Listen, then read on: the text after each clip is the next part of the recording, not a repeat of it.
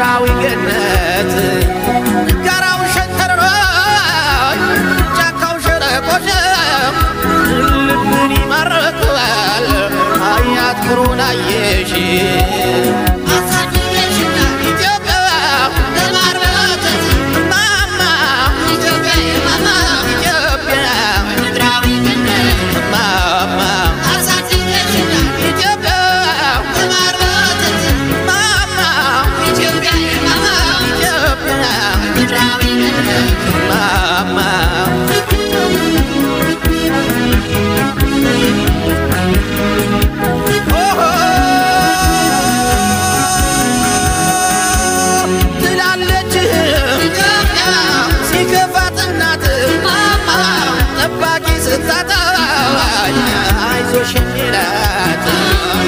የሰውነት ክብር ኢትዮጵያ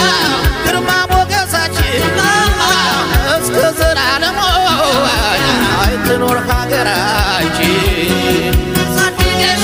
ኢትዮጵያ ተማርበት ማማ ኢትዮጵያ ማማ ኢትዮጵያ ምድራዊ ገነት ማማ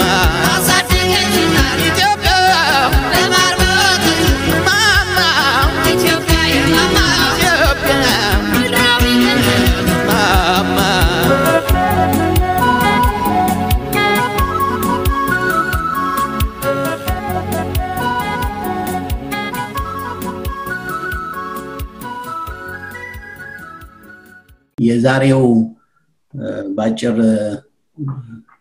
ባጭር ኖቲስ ልንገናኝ ያሰብንበት ዋናው ምክንያት ወቅታዊ በሆነው በአገራችን ጉዳይ መንግስት ህግና ደንብን ለማስከበር በሚወስደው ኦፕሬሽን ላይ የበኩላችንን እንደ ቀድሞ የአየር ኃይል አባልነታችን የበኩላችንን አስተያየትና መፍትሄ መንገዶችንም ለመጠቆም ህብረተሰቡንም የሚያረጋጉ ሐሳቦች ካሉ ሼር ለማድረግ ነው እንደምታውቁት የተለያዩ ሐሳቦች ይሄ ኦፕሬሽን ከተጀመረ ጀምሮ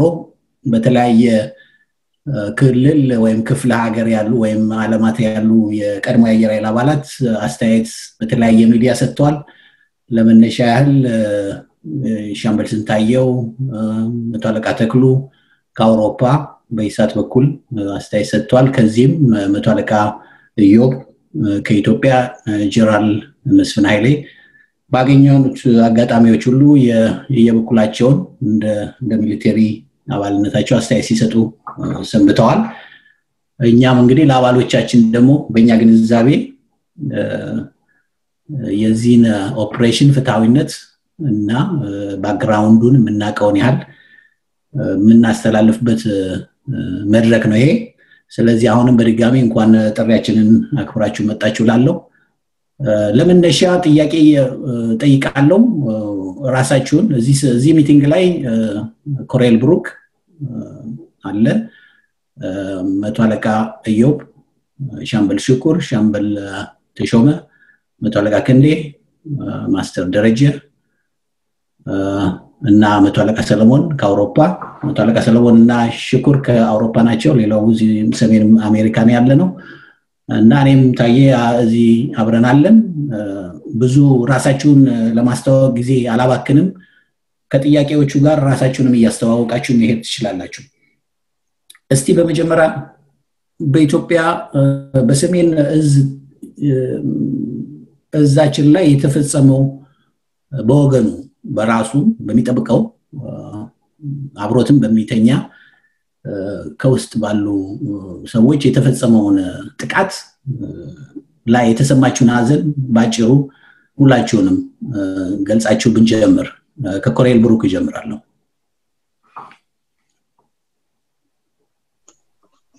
በጣም አመሰግናለሁ ታዬ እንግዲህ የጉዳዩን አሳሳቢነትም ሆነ እስከዛሬ ድረስ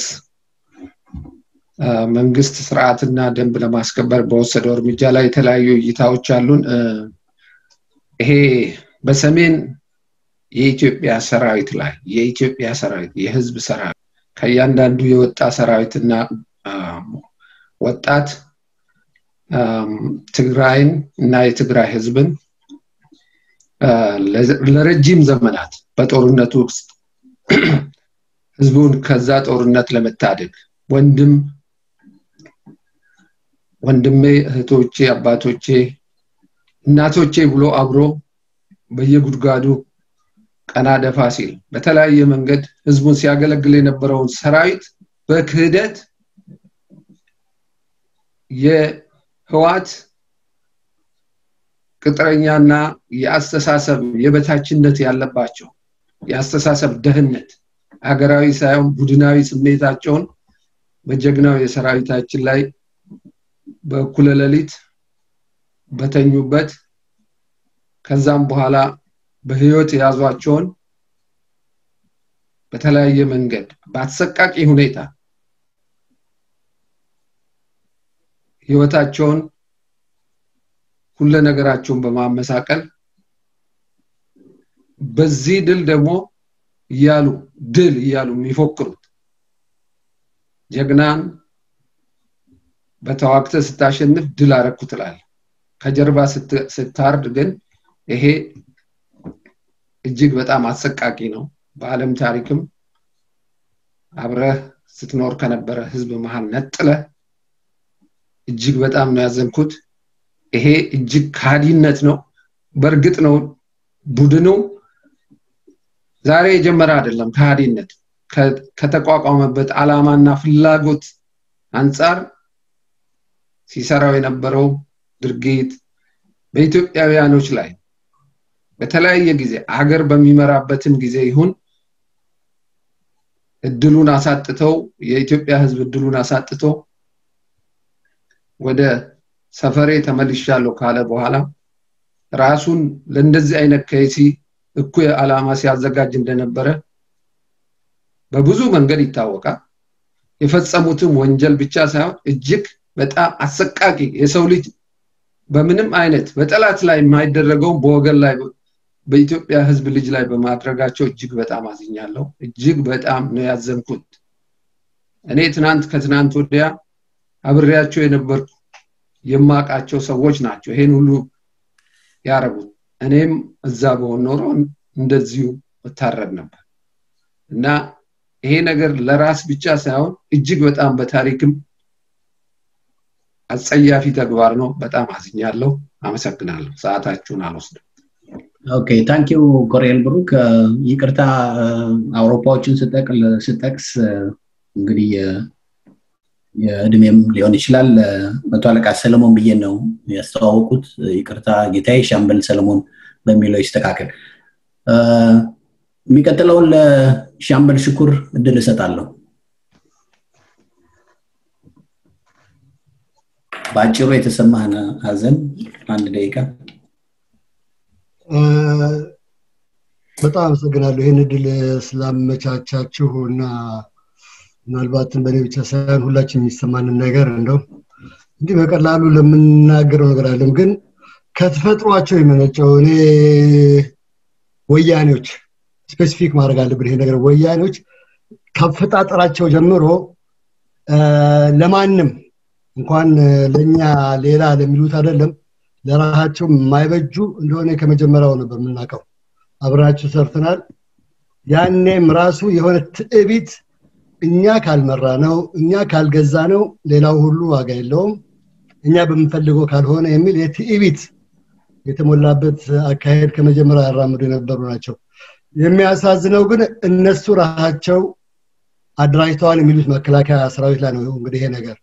እንዴት አርገስ ተረጥራለህ አንተ አብረ ከምትሰራው አብረ ከምትኖረው ኢትዮጵያዊ ብለህ ከምትወደው ጀርባ ይጠብቅልኛል ከምትለው ይሄን መጠበቅ አይቻልም በጣም አስቸጋሪ ነገር ነው የትም ዓለም ላይ ሆኖ ማቅ ግን እነሱ ግን ውስጣቸው ያለ ነው ለዚህም ነው አንድም once and for all ወዳ ተደርጎ መታገድ ያለባቸውና ከአንገታቸው መሰበር ያለባቸው ዞስ ጋይስ የመጀመሪያ ጠላቶቻቸው ለራሳቸው ኖክለዋል እንደሚሉት ትግራዮችም ነው ትግራይዝም ይሄን ነገር እንዲያውቅ ያስፈልጋል በጣም እኛ ሌላ አይደለም እንደ አንድ ኢትዮጵያዊ ነው የምናወራው ሁላችንም ኢትዮጵያ ነበር የሚጠብቁት ነሶች የኛ ወኪሎች ናቸው እኛ ኢትዮጵያ ውስጥ ሌላ ቦታ ያለ ነሶች በሰላም ገብተን እንድንወጣ በሰላም እንድንሰራ ልጆቻችን ቤት እንዲሄዱ የሚጠብቁ ዘቦቻችን ናቸው እነኚህ ምንም በጣም አነስተኛ ዋጋ የተከፈላቸው በረሃ ላይ ሜዳ ላይ የተኙ አገር እንጠብቃለን በሚሉ ወንድሞቻችን ናቸው እንግዲህ ጠላት ያጋጥማቸው ራቸው የጎን ውጋት የጎን እንደተኙ የታረዱት በጣም አሰቃቂ ነው እንዲህ እኛን የበለጠ ወደ እልህ ነው የሚከቱን በእልህ ነው አሁን ሰራዊታችን እንደውም ዋንስ ምንም ወደ ኋላ በማይል መንገድ በፊት መጀመሪያ ሲጀምር ለምን አይናገር ብንናገር ሰው ከሚሞት ይባል but these guys should be eliminated ከውስጣችን መጥፋት ያለበት የሚቀጥለው ኢትዮጵያ ለመስረት እነኚህን ማስወጣት ነው ያለብን ይሄ አንዱ ምሳሌያቸው ነው ግን ሌሎች መጠበቅ አለብን ላሉኝ ምናልባትም ለኛ የተወሰኑ ወንድሞቻችን ተሰውተዋል ግን በየቦታው እንግዲህ ሰራዊቱም ሆነ ኢትዮጵያ ህዝብ በየቦታው ላይ በጣም ጥንቃቄ ማድረግ አለበት እነዚህ ሰዎች once and for all ለማስወገድ እና ይሄ ነው ምናልባትም እንደ ትምህርት መውሰድ አለበት ግን we have to know them we knew them እናቃቸዋለን ግን ይሄ መሰራቸው ግን ምንም ወደ ኋላ ለሰላም የማይገዙ ለሰላም የማይመቹ ካፈጣጠራቸው እኛን ኢትዮጵያ የምትባል ነገር እንዳትኖር ይሰሩ የነበሩ ያደቡ የነበሩ ሰዎች ናቸው ስለዚህ ወያኔዎችን ከስራቸው መንገል አለብን እና ሁላችን መተባበር አለብን ይሄ ወደ ኋላ ማንኛውም ኢትዮጵያዊ መቆጨት ነው ያለበት መቆጨትና የበለጠ መነሳሳት ነው ያለበት ነው ስለማስወገድ ይሄ ነው አንዱ ልንፈልገው ኦኬ ሻምበል ሽኩር ታንክ ዩ ቬሪ ማች ወደ ዲቴሉ እንግዲህ እንመጣለን ትንሽ ሁኔታችንን ከገለጽ ነው ሻምበል ሰለሞን ላንተ ድልስ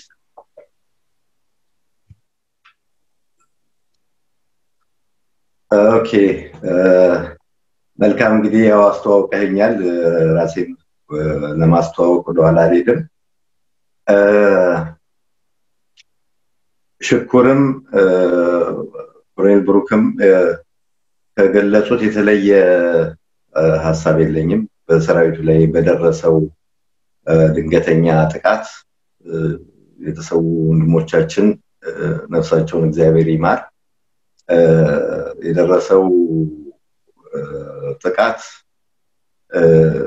እርግጥ ኦፕሬሽን ላይ ነን ገና አላለከም ጉዳዩ ለወያኔ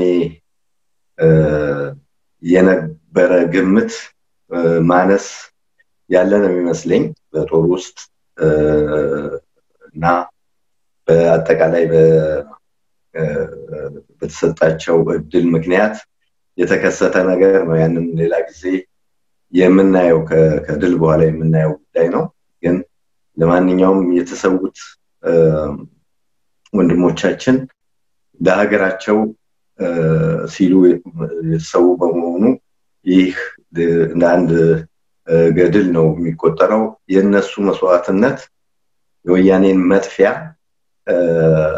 አቅርቦታል በሚገርም ሁኔታ ወደ ድል እየመጣን ነው በእኔ ግምት እንደውም ከአንድ ሳምንት በላይ የሚፈጅ አይመስለኝም ከዚህ በኋላ የሚሆነውን ነገር ወደፊት የምናየው ነው የሚሆነው ግን የኢትዮጵያ መጻኢ ዕድል ብሩህ ሆኖ ነው የሚታየኝ በወያኔ መቃብር ላይ እንግዲህ ዲቴል ውስጥ በኋላ ምን ገባ ይሆናል ለጊዜው ግን ተፈጸመው ነገር እጅግ አዝኛለሁ ይሄን ለማለት ነው ጨርሻለሁ እሺ ታንክ ዩ ሻምበል ሰለሞን መቶ አለቃ ክንዴ ላንተ ድልስት ኦኬ እሺ አመሰግናለሁ እንዴት እንደሚነገርም አይገባኝ በጣም የሚዘገንን ማይታሰብ ነገር ነው እኔ ምናልባት ሴፕቴምበር 11 እዚህ ኒውዮርክ ትዊን ታወር ከደረሰ ሽብር ድንጋር ነው ማመሳሰለው ያሸባሪነት ባህሪ ነው ብዬ ነው የምገምተው በፍጹም የማይገመት ዲታይነት ባህሪ እንዳመጣና አዲስ አላቅም እንደ ሀገር የተከሉብንም መጥፎ ነገሮች አሉ በዛ ብቻ ሳይሆን በኢትዮጵያ የምንሰማው አልፎ የሚደረገው በሙሉ ከየት እንዳመጣ ነው እንዲህ አይነት ጭካኔ አብረ በበላ በጠጣክና ኢሰብአዊነት ዘርተውብን ነው የሄዱት በእውነትና እጅግ በጣም የሚያሳዝን ለማሰብ የሚከብድ ነገር ሰው አብሮ በተኛበት አብሮ በልቶ አብሮ ውሎ አንድ ላይ ያለው እንዴት ነው ወደፊት ሳብሮ ማደር የሚቻለው በጣም የሚገርም እኮ ትልቅ ሽብር እኮ ነው እና በጣም የሚያሳዝን ነገር ነው በዚህ አጋጣሚ ለኢትዮጵያ መለዮ ለባሽ ለሀገራቸው ቃል ኪዳን ገብተው በቁርጠኝነት የሚታገሉትን ያለኝን ክብር መግለጽ ፈልጋለሁ እጅግ አሳዛኝ የማይረሳ ትልቅ ክደት ነው የተፈጸመው እንግዲህ የመጨረሻ ከዚህ በላይ ምንም አይነት ወርደትና ጥቃት ሊኖር አይችልም ህግ መከበር አለበት ህግ ለማስከበር የሚካሄደውን ማንኛውንም አይነት ትግል በጽናት አብረን መቆም ይገባናል ያምናለሁ አመሰግናለሁ እሺ ታንኪዩ በጣም አመሰግናለሁ መቶ አለቃ እዩ ኦኬ አመሰግናለሁ ታዬ በቀደምም በኢሳት ላይ ቀርቤ ኮንሰርኔን ገልጫለሁ አሁንም ብለኛ አባሎቻችን በጣም የተሰማኝ ስሜት ማካፈል ፈልጋለሁ ለዚህ ድል ስላመቻቸ የግሎባል ኔትወርክ መስጋና ይድረሳችሁ በእውነት ነገሩ አሳሳቢም አስከፊም ነው ክንዴ እንዳለው ከየት እንደዚህ አይነት ባህሪ ዴቨሎፕ አረግን ነው የሚያሰኘውና ትንሽ ይከፋል በእውነት ወታደር ምሽግ የተቀመጠ ወታደር ለመሞት የተዘጋጀ ነው ምንም ለሀገሩን ድንበር ሊያስከብር የተሰማራ ሰራዊት ነው መሞት ብርቅ አይደለም ከገደሉት በኋላ ግን አስከሬኑን ራቁቱን ለጅብና ለአሞራ ጥሎ መሄድ የጭካኔው የመጨረሻው ልክ ነው ከዛ አልፎ ተርፎ ደግሞ አሁን ሰሞኑን ምሰማው ዴሊበሬትሊ እንዳደረጉት በ45 ደቂቃ እንደ መብረቅ እንዳጠፉት በአደባባይ እንደ ጀብዱ ሲናገሩ ማየትን የመሰለ የሚከብድ ነገር የለም ያም ያመለክት ምንም አይነት ሪሞርስ የለም ለተፈጠረው ነገር ጭራሽ ጀብደኝነት ነው የተሰማቸው ያለውና መንግስት በያዘው የህግ የማስከበር አካሄድ ላይ አጥብቆ አሁን የአሜሪካን መንግስትም እየሰማን ያለነው ትልቅ ድጋፍም ከውጭም ዓለም ትልቅ ድጋፍ እየተሰጠ ነው ይሄንን ሳይውል ሳያድር አይራዘም እነሱ ፕሮቮኬት ለማድረግ እንደፈለጉት ኤርትራንም እዚህ ውስጥ ኢንቮልቭመንት ታረግ የተነኮሱ ነው ያሉትና አካባቢውን የውጊያ ቀጠና ለማድረግ ስለሚያስቡ ያንን እድል ላለመስጠት ባስቸኳይ የህግ ማስከበሩ ሂደት ተጠናቆ ሰራዊታችን ለድል እንዲበቃ ምኞቴ ነው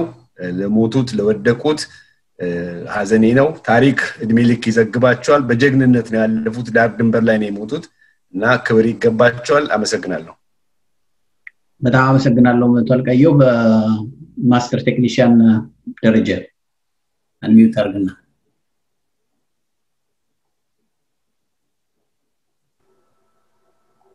እኔ እንግዲህ ይሄን አጋጣሚ አግኝቼ ለመናገር ደስ ብሎኛል ወንድሞቼ እንደተናገሩት ነው እኔም በጣም አዝኛለሁ አንድ ላይ ተሰለፈ ወታደር በእንደዚህ አይነት ወንድሙ ላይ እንደዚህ አይነት ነገር በመደረጉ በእውነት ከልብ ያዝኛለሁ በካምፕ ውስጥ አብሬ ኖር ያለው ራሴን በዛ ቦታ ሳይው በጣም የማይደረግ ነገር ነው የተደረገውና በእውነት ለሞቱት ነፍስ ይማር ወታደሮች ናቸው ለሀገራቸው ምን ጊዜም ሲታወስ የሚኖር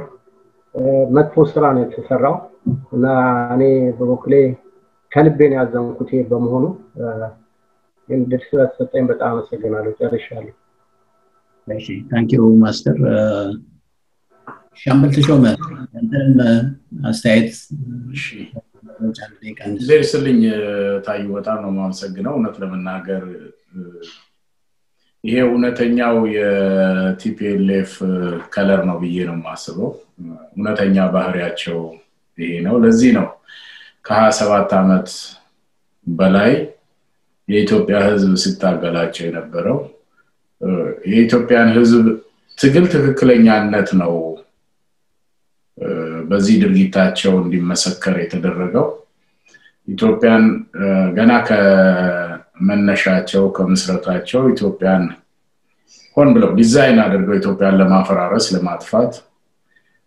በዘር መስመር ውስጥ እያንዳንዳችን እርስ በርስ እንድንፋጅ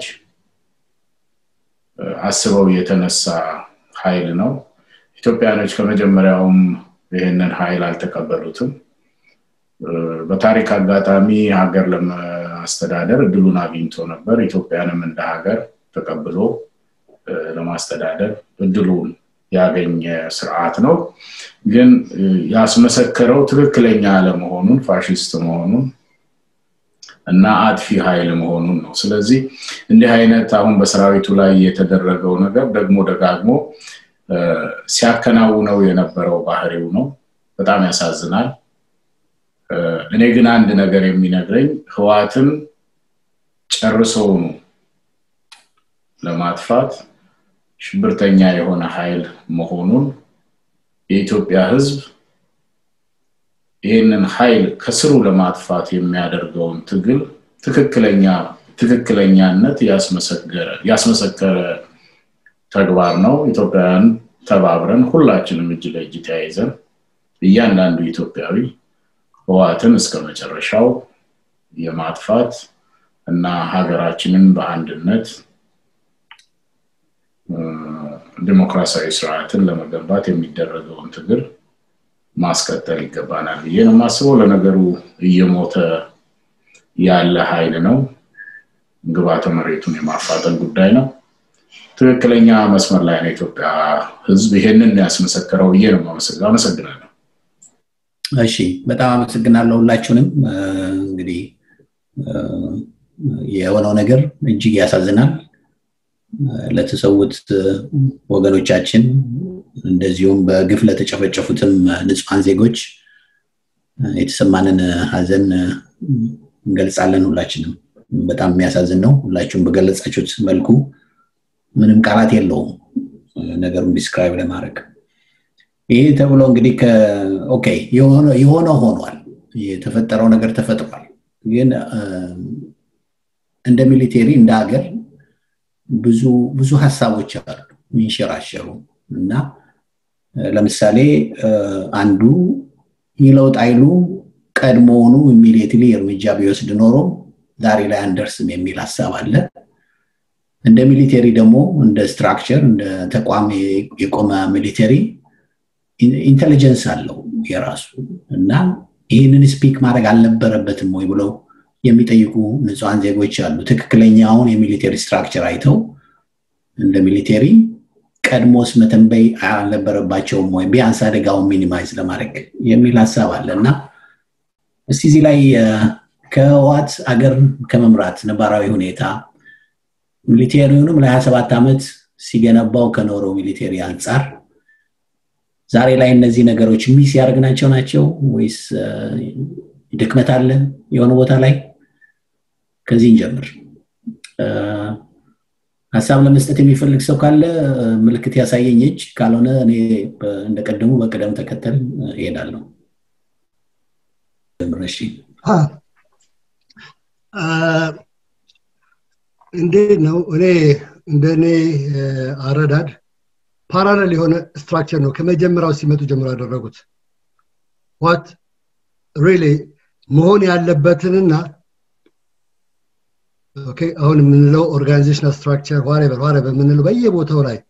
ከኤር ፎርሱ ምድር ጦር ሜትም ኢንተለጀንስ ሜትም ቦታው ላይ ዜሮ ፓራሌል ስትራክቸር ከመጀመሪያው ታስቦበት ስለዚህ ኤር ፎርስ ውስጥ ለምሳሌ በመጀመሪያዎቹ ጊዜ ሲቋቋም ምን ነበር የሚሉት ትቢት እኔ ትቢት ነበረ the slightest oppositionም አይደለም ጥያቄ ከጠየቅ በተለይ በሆነ ሌላ እነሱ በሚሉት በጎሳንቲን ከሌላ ቦታ ላይ ሌቭል አድርገው ሐሳብ ከሰጠ ታግ ይሰጡ ነበር ኦነግ ለምሳሌ ኦሮሞ ኮንክ እንደውም ሌላ ሪዝንም አያደርጉም ውጣ እና ሄደዛው ጦር ሜዳ እንገናኝ ያው አለቃቸውም ብሏል እኮ ይል ነበር እንትና ማሸነፍ ብቻ ሳይሆን ጦርነት መስራትም እንችላለን ያ ትዕቢት ሲፈጥሩትም አንድ የሚፈጥሩት አለ ለሰራ የሚችል ነገር ግን ድሮ በደርግ ጊዜ ለምሳሌ ነበር የሆነ ሴኩሪቲ whatever ግን ሲስተሙን የሚጠብቅ ይሄኛው ግን ሲደራጅ ወያኔዎችን ለመጠበቅ የተወሰነው ያን የማፊያ ግሩፑን እንዴት ነው የምንጠብቀው እንዴት ነው ሌሎቹን የምንጠብቃቸው የምንይዛቸው በሚል ሌት ተቀን ያሰበ የተደራጀ ፓራሌል ስትራክቸር አለ በየቦታው ላይ ለኛ ማናቀው እኛ ኢትዮጵያውያን በብዙዎቹ አብረን ምናልባት ከመጀመሪያዎቹ የቆየ ነው ልናቅ እንችላለን ብዙ ህዝብ ግን የኢትዮጵያ ሚሊተሪ የኢትዮጵያ መከላከያ ኃይል የኢትዮጵያ አየር ኃይል ምናምን ሲባል ያኛውን ህቡ የሆነው አደራጀት አያውቀው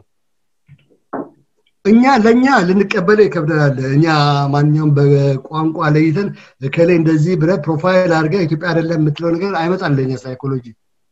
ለነሱ ግን የቀን ተቀን እንትናቸው ህይወታቸው ነው that way the way there is እንደዛ የሚያስቡት ስለዚህ ሰዎቻቸውን እነሱ የኛ የሚሏቸውን ለመጠበቅ የሚቻሉ ይሄንን ይቋጥረልናል የሚሉትን ዳዝም ለለ የፈለኩት is not only in the military but civilian structure ውስጥ የትም ቦታ ላይ ለነሱ ብቻ ተጣሪ ሆነ ምን እንደሆነ የሚናገር እዚያ ከስትሮንግ ሲሆን እንዴት አድርገ ማላለት እንዳለበት መከላከያው ከሚገባው በላይ ኢንዲፔንደንት ሆኖ እንትን እንዳይሆን የነሱ ሰዎች እንዲያዙት ወይም ክሪቲካል የሆኑ እንትኖች ላይ የነሱዎችን ማስቀመጥ ይሄ ሲሰራበት የቆየ ነው አሁን ለምንድነው አብይ ወይም አሁን መንግስት ለምንድነው ያላደረገው ስማ ውስጡ ያለውን ፖሮሲቲ ያላየ ነው ውስጡ ያለው በጣም እነሱ functional እንዳይሆን deliberately በሚፈልጉት ጊዜ የተወሰኑት በተኖች በመንከት እንዳይሰራ የማድረግ ነገር አርገውናል እነዚህ ሰዎች መሰሪዎች ናቸው ባይ ኔቸራቸው ሲናገሩ ኢትዮጵያዊ ሲናገሩ በቃ ለሁሉም ብሔረሰብ ይሏል in effect ግን አይደሉም these are highly በጣም ዲክታተር የሆነ የማፊያ ግሩፕ ነው ይሄ ግሩፕ ኢንተረስቱን ለመጠበቅ የማይሄድበት የለም ስለዚህ እኔ መንግስት አሁን ያለው መንግስት እንደው ከብዙ ከሚያወጣው ነገር ላይ እኔ I feel በምን አይነት አደገኛ ቦታ ላይ በምን አይነት ችግር ላይ እንዳለ እንደነሱ በኖር ቀላል ነበር የተወሰነ ቋንቋ ምን ታወጣለህ ታስተካክላለህ ግን እኛ እንደዛ ማንሳብ አንችልም እንደ ኢትዮጵያ እንደዛ ማሰብ አንችልም ችግራችን እኮ ብሔረሰብ መሆናችን የጋራ ራዕይ እንዲኖረን አላረጉልም ወይም ብዙዎቹ ሊኖረን የሚፈልገው ነገር ግን ያን ነገር በየቦታው ላይ ካንሰር ያስቀመጡብን ነው የተወሰነ ነገር ሆነና ጥሩ ምትማራ ከሆነ ወይ ደግሞ ጥሩ የሚያውቀላ ከሆኑ ሲምፕሊ ወደ ጎን ሳይድ የሚያደርጓቸው ትምህርት ቤት ስንጀምር መጀመሪያዎቹን የወያኔ ተማሪዎች እኛ ተቀበልነው ኤር ፎርስ ውስጥ they made sure የትም ቦታ ላይ ከነሱ መጀመሪያ ከነሱ ከወያኔዎች ውስጥ መጣ ያለበት ኦኬ that was እንግዲህ እርሾ ማለት ነው እንግዲህ ለኤር ፎርሱ በእነሱ አስተሳሰብ በራት ቤትም የትም ቦታ ላይ ኦኬ ግን የኛ የማስ ጉዳይ ሆነና ግን በሌሎች ይመጣሉ ከተላይ ብሔረሰቦች የግድ የምታመጣው ነገር ነው ግን they make sure that controlling እንትን ያሉ ሰዎች ግን የራሳቸው ሆነ doesn't ባንድ ቋንቋ አይደለም ከሌላም ብሔረሰብ ሆኖ ለነሱ የሚሰራ ብዙ አለ በነገራችን ላይ ስናት እኔ በዛ መንገድ ብራንድ ማድረግ ትክክል አይደለም አሁን ያ ቋንቋው የሚናገር አይደለም ግን ለሆዱ ያደረ ኢትዮጵያዊነቱ ግድ የሌለው ይሄ ነው ግሩፕ አለና እንደዚህ የሆነ እንዳይጠነክር ተደርጎ የተፈጠረ ነገር ነውና በጣም ትልቅ የቤት ስራ ነው ያለን በየቦታው ያጋምታሉና ያ ነገር እንደ ችግር ነው ማያውል እና መፍረድ አይቻልም አዚፍ ጥሩ ስትራክቸር ላይ ያለን ይመስልና ለምን እንደዚህ ሪአክት አላደረገም ይችላል ግን they made sure dysfunctional ሊሆን የተደረገ ነገር ነውና I think we'll do our homework በደንብ ይሰራል አሁን በተለይ አሁን ባለው ጊዜ እነዚህ ነገሮችን ለማስተካከል እንግዲህ የተወሰኑ ስራዎች ይሰራሉ ግን ብራይት ፊውቸር የኛ ነው ኢትዮጵያውያኖች ነው እናስተካክለዋለን thank you ሻምበል ሽኩር በጣም እኔም በጣም ሼር ማረጋው አቋም ነው ይሄ በጣም እውነትን ነው እንዳያማ ጥራው እንዳይበላ ግፋው አይነት ስትራክቸር ነው ስታብሊሽ ያደረጉት ለነሱ ሎያል የሆነ ዳልከው ነው በሚሊቴሪ ብቻ አይደለም በውጪውም ነው ያ ብዙ ህዝብ የሚጠብቀው ይሄ ኖርማል የሆነው ኖርምድ የሆነ ሚሊተሪ ስትራክቸር አይደለም ያለው ለነሱ ሎያል የሆነ ነበር the last 2 years እንግዲህ ይሄ መንግስት በቻለው ሞክሮ ነው ኢቭን ዛሬ ኢትዮጵያን ዲፌንድ ሊያደርግ የቆመው ባድሜ ጦርነት እኮ ጥሩ ምሳሌ ነው ስላልነበረ ነው 2 አመት ድንበር ላይ ሰው የሞተ ያንን ኢትዮጵያ የሆነ መንፈስ ያለው ሚሊተሪ አዘጋጅቶ ለውጊያ የተከደው ስላልነበረ ነው ዛሬም the last 2 years is the ባይደረግ ኖሮ እኮ የዛሬ ጦርነት ራሱ ይቺ ምናወራት ኦፕሬሽን ተቀይራ ነበር the last 2 years በተሰራው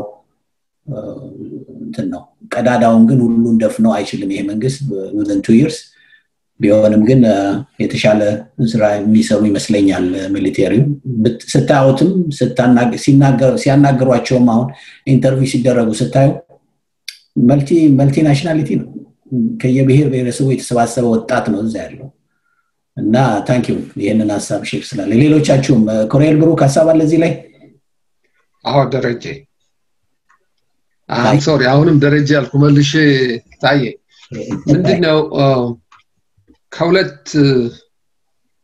ይሄ ጥያቄ ወይም ይሄን የሚሉት አሁን ሽኩር እንዳለው የነዚህን ግሩፖች ትክክለኛ እስተዛሬም ድረስ ወይ ትክክለኛ ማንነታቸውን መረዳት ያልቻሉ በኢትዮጵያ ላይ ኢኮኖሚካሊ ፖለቲካሊ በወታደራዊ ስትራክቸር በመንግስት መዋቅሮች ውስጥ በኤንጂኦ ሳይቀር ምን ያህል ሬዲ አርጎ ራሳቸውን በሁለት አይነት አካሄድ እንደሚሄዱ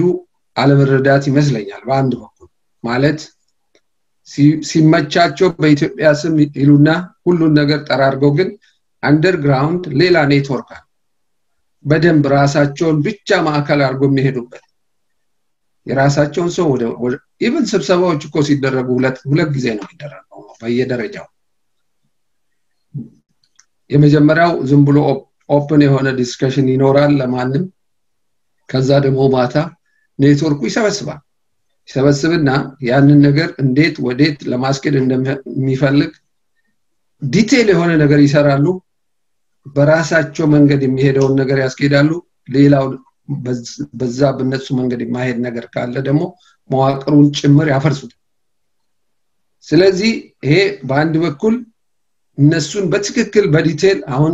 ሽኩር ባለው መንገድ ባለመረዳት የሚመጣ አይዲያ ነው የሚላል አሁን ከስካሳው ለምን ለውጥ አይል ሲመጣ እነ ዶክተር አብይ ሲመጡ እኮ ባንክ የላቸው ታንክ የላቸው መዋቅር የላቸው ምንድነው አቅማቸው የሚለው ነገርም አለመመዘንም ይመስልኝ እና ሚዛናዊነት የጎደለው ነው አንድ ይሄ ነው ስለዚህ ወያኔ ለ27 አመት ሲደመር አሁን ከወጡ በኋላ የሚሰሩትን ነገር በትክክል ካለ መረዳት ይመስላል ሌላው ደግሞ ኢንቴንሽናሊ ይነገራል ይሄ ነገር ይሄ ፕሮፓጋንዳ ኢንቴንሽናሊ ምናልባት ከነሱም ውስጥ ሊሆን ይችላል ለምንድነው የለውጥ አይሉ አቅም የለውም እኛ አቅም አለን ማረግ እንችላለን አይጠብቃችሁም ዝም ብሎ ልሙጥ የሆነ ነገር ሊጭንባችሁ ነው ብሎ መጠቀሚያ ይሄ ኢንቴንሽናሊ ያደርጋል ስለዚህ we have to make sure መረጃዎች ሲፈሱ ከትክክለኛ ምንጭ ወይም በትክክል የተመዘኑ መሆናቸውን በዚህ ቅስቀሳ ጊዜ ያለፈባቸው መሆኑን ምንም አይነት ከዚህ በኋላ በእነሱ ፕሮፓጋንዳ ወይም ወሬ ትክክለኛው ሚዛን የሚስት ያለ አይደለም ስለዚህ በዚህ ብናየው ጥሩ ይመስለኛል ምሳሌ ማድረግ ይቻላል ሰሞኑን በኤርትራ ላይ ያረጉት አታክ ሁለት ነገር ለማስገኘት ነው ያረጉት ያው ግልጽ ነው በኋላ ወይ በዲቴል እናየዋለን አንደኛ ይሄን በማድረጋቸው ኤርትራ ጦርነት ውስጥ ስትገባ ኢትዮጵያ ውስጥ ያሉ ሁሉም የትግራይ ህዝብ ከነሱ ጎን እንዲሆን የፈለጉት ማለት የውጭ ሀገር ጠላት ነው ያጠቃን ያለው ስለዚህ ሰራዊት ውስጥ ያለውንም በመንግስት መዋቅር ያለውንም ስለነሱ በደንብ የሚያቀውንም አንደኛውኑ ቆርጦ ሄደዋል ያልሄዱ በማዕከል ኢትዮጵያዊነት ይበልጥልኛል ብሎ የሚያስቡ ሰዎችን ከጎናቸው ለማሰለፍ የማሰብና ካልኩሌት የማድረግ ነው ሌላው ኢንተርናሽናሊ የዓለም አቀፍ ማህበረሰብ በኢትዮጵያ መንግስትና በውጪ መንግስት ተወክተና ብሎ ራስን የማዳን ፍልስፍና ነው ወይም አስተሳሰብ ነው ስለዚህ እነዚህ ሰዎች በደንብ ማወቅ አለበት በኢትዮጵያ ውስጥ ሲሰሩት የነበረውን ነገር እያንዳንዱ ከተራ ጥበቃ እስከ ላይኛው መዋቅር ውስጥ ሰዎች እንደ ኔትወርክ አርጎ እንደሚሰሩ ይሄን ማቅ ሰው ያለ አይመስለኝም በተለይም በወታደራዊ ተቋም ውስጥ የነበረ ሰው ስናቀው ግን ምን ያህል ነው ዲቴል ነገሩን የምናቀው ስለዚህ ቅድም ባልኩት ነገር ነው በዝርዝር በደንብ እንነጋገርበታለን is very critical ይሄ አይዲያ በሁለት ምክንያት ስለሚነዛ ትክክለኛ ኦፒኒየን አይመስለኝም በሁለቱም አቅጣጫ የሚመጣው እና ለውጥ ኃይሉ ማረክ ከሚችለው በላይ ያረገ ነው ኢትዮጵያን የማዳን ነው የኢትዮጵያን ህዝብ የማዳን ነው ግፈኛውን አስተሳሰብ ኔትወርኩን የመበተን ነው እጅግ በጣም በርካታ ዲቴል ስራዎች ተሰርተዋል እንደውም ለመናገር እኮ የሚፈራ ማህበረሰብ ነው አሁን እንደልብ ወጥቶ የሚናገር ማን ነው ድሮ ከሁለት ሰው በላይ እኮ ጓደኛ የልብ ጓደኛ ከሁለት ሰው በላይ እኮ አውርተ ቁጭ ብለ ስለ ፖለቲካ ስለሆነ ነገር አታወራ ፖሊስ የምታወራው ሁለት ሰው ስትሆን ሶስት ሰው ሆነ ስታወራ ሶስተኛው ሰው ምስክር ይሆንብኛል ብለ ስለምታስብ ቃላት አታወጣም አትፍሻት እስከዛ ድረስ እኮ ነው ቶርች ያረጉት ማህበረሰቡ ነፃነት የሚባለው ነገር ያሳጡ ሁለት ሰው ሆነ ብትነጋገር እንኳን ምናልባት ቀንደኛው ሰው ካልሆነ የሚሆነጅል ላለመወንጀል ትጠነቀቃለህ እስከዛ ድረስ እኮ ነው ስለ ልቦናው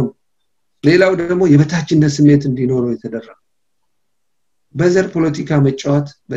በጣም ትንሽና ቀላል ፖለቲካ በጣም ቀላል ስለዚህ በዚህ ካርታ በዚህ እንትን ጌሙን በደብ እየተጫወቱበት ነው ሌሎች ደግሞ የነፃነት ልክ ብሔርተኝነት ብቻ የሚመስለው ከመሁርም ከጥቅመኝነትም አንፃር ከነዚህ ሰዎች ጋር የሚጎተት ኮተታሞች ሞልተው እነዚህም ካለማወቅ ወይም ደግሞ ኢንቴንሽናሊ የጥቅሙ ተካፋይ በመሆን ስለዚህ በዚህ መንገድ ሁሉንም ማየት ጥሩ ይመስለኛል ታንክ ዩ ኦኬ አመሰግናለሁ ክሬል ሻምበል ተሾመ እዚህልኝ ታዩ የተጠየቀው ጥያቄ እውነት ለመናገር የተለያዩ ኢንተለጀንስ ስራ የመረጃ ስራዎች መሰራት ነበረባቸው ጥያቄው እንደ ጥያቄ ስህተት አይመስለኝም ትክክል ነው ግን የነበርንበትን ባክግራውንድ ዞር ብሎ መመልከት የሚያስፈልግ ይመስለኛል ኢትዮጵያ እንደ ሀገር እንዳትራመድ ተሸብባ የተያዘችበት ባለፉት 27 እና 30 አመታት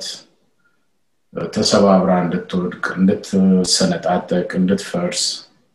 የተደረገ ሴራ ነው ሲከናወን የነበረው ስፔሻሊ የዚህ ሀገራዊ መዋቅሮች ሀገርን እንደ ሀገር ሊያስኬድ የሚገቡ መዋቅሮች ወታደራዊ መዋቅሩ የኢንተለጀንስ እና መረጃ መዋቅሩ የኢኮኖሚና ፋይናንስ መዋቅሩ በአጠቃላይ በአንድ ዘረኛ ስርዓት ስር ነው ተገንብቶ ሀገርን ኢትዮጵያን እንደ ሀገር የሚያራምድ ሳይሆን ቅድም ሽኩሩ ወንድሜ በግልጽ እንዳስቀመጠው ራሱ ስርዓቱን የሚጠብቅ ሆኖ ነው ተስተካክሎ የተሰራው ዜጎች በቋንቋ መሰረታቸው ላይ ልዩነት ተፈጥሮ ያክራክ ያደረገ እርስ በርስ በማይተማመኑበት በጥርጣሬ ህይወታቸውን የሚገፉበት ሲስተሙ በራሱ በስሩ ያሉት በራስ መተማመናቸውን ያጡበት ለሀገር ሳይሆን ዝም ብሎ ለጊዜያዊ ነገን ለማሳለፍ ህይወታቸውን ለማቆየት ብቻ የሚሰራበት ቲፒኤልኤፍን ፌቨር ያደረገ መዋቅር ነው ያንን መዋቅር ባንድ ጊዜ ሰባብሮ ለማስተካከል በጣም እጅግ ከፍተኛ ዋጋ ያስከፍላል ከፍተኛ ሪፎርምም የሚያስፈልግበት ነው ለውጡ በራሱ ስር ነቀል ካልመሆኑም በላይ ስፔሻሊ ወታደራዊ መዋቅሩን በአጭር ጊዜ ከሞላ ጎደል ኢትዮጵያን ሊከላከል በሚችል ደረጃ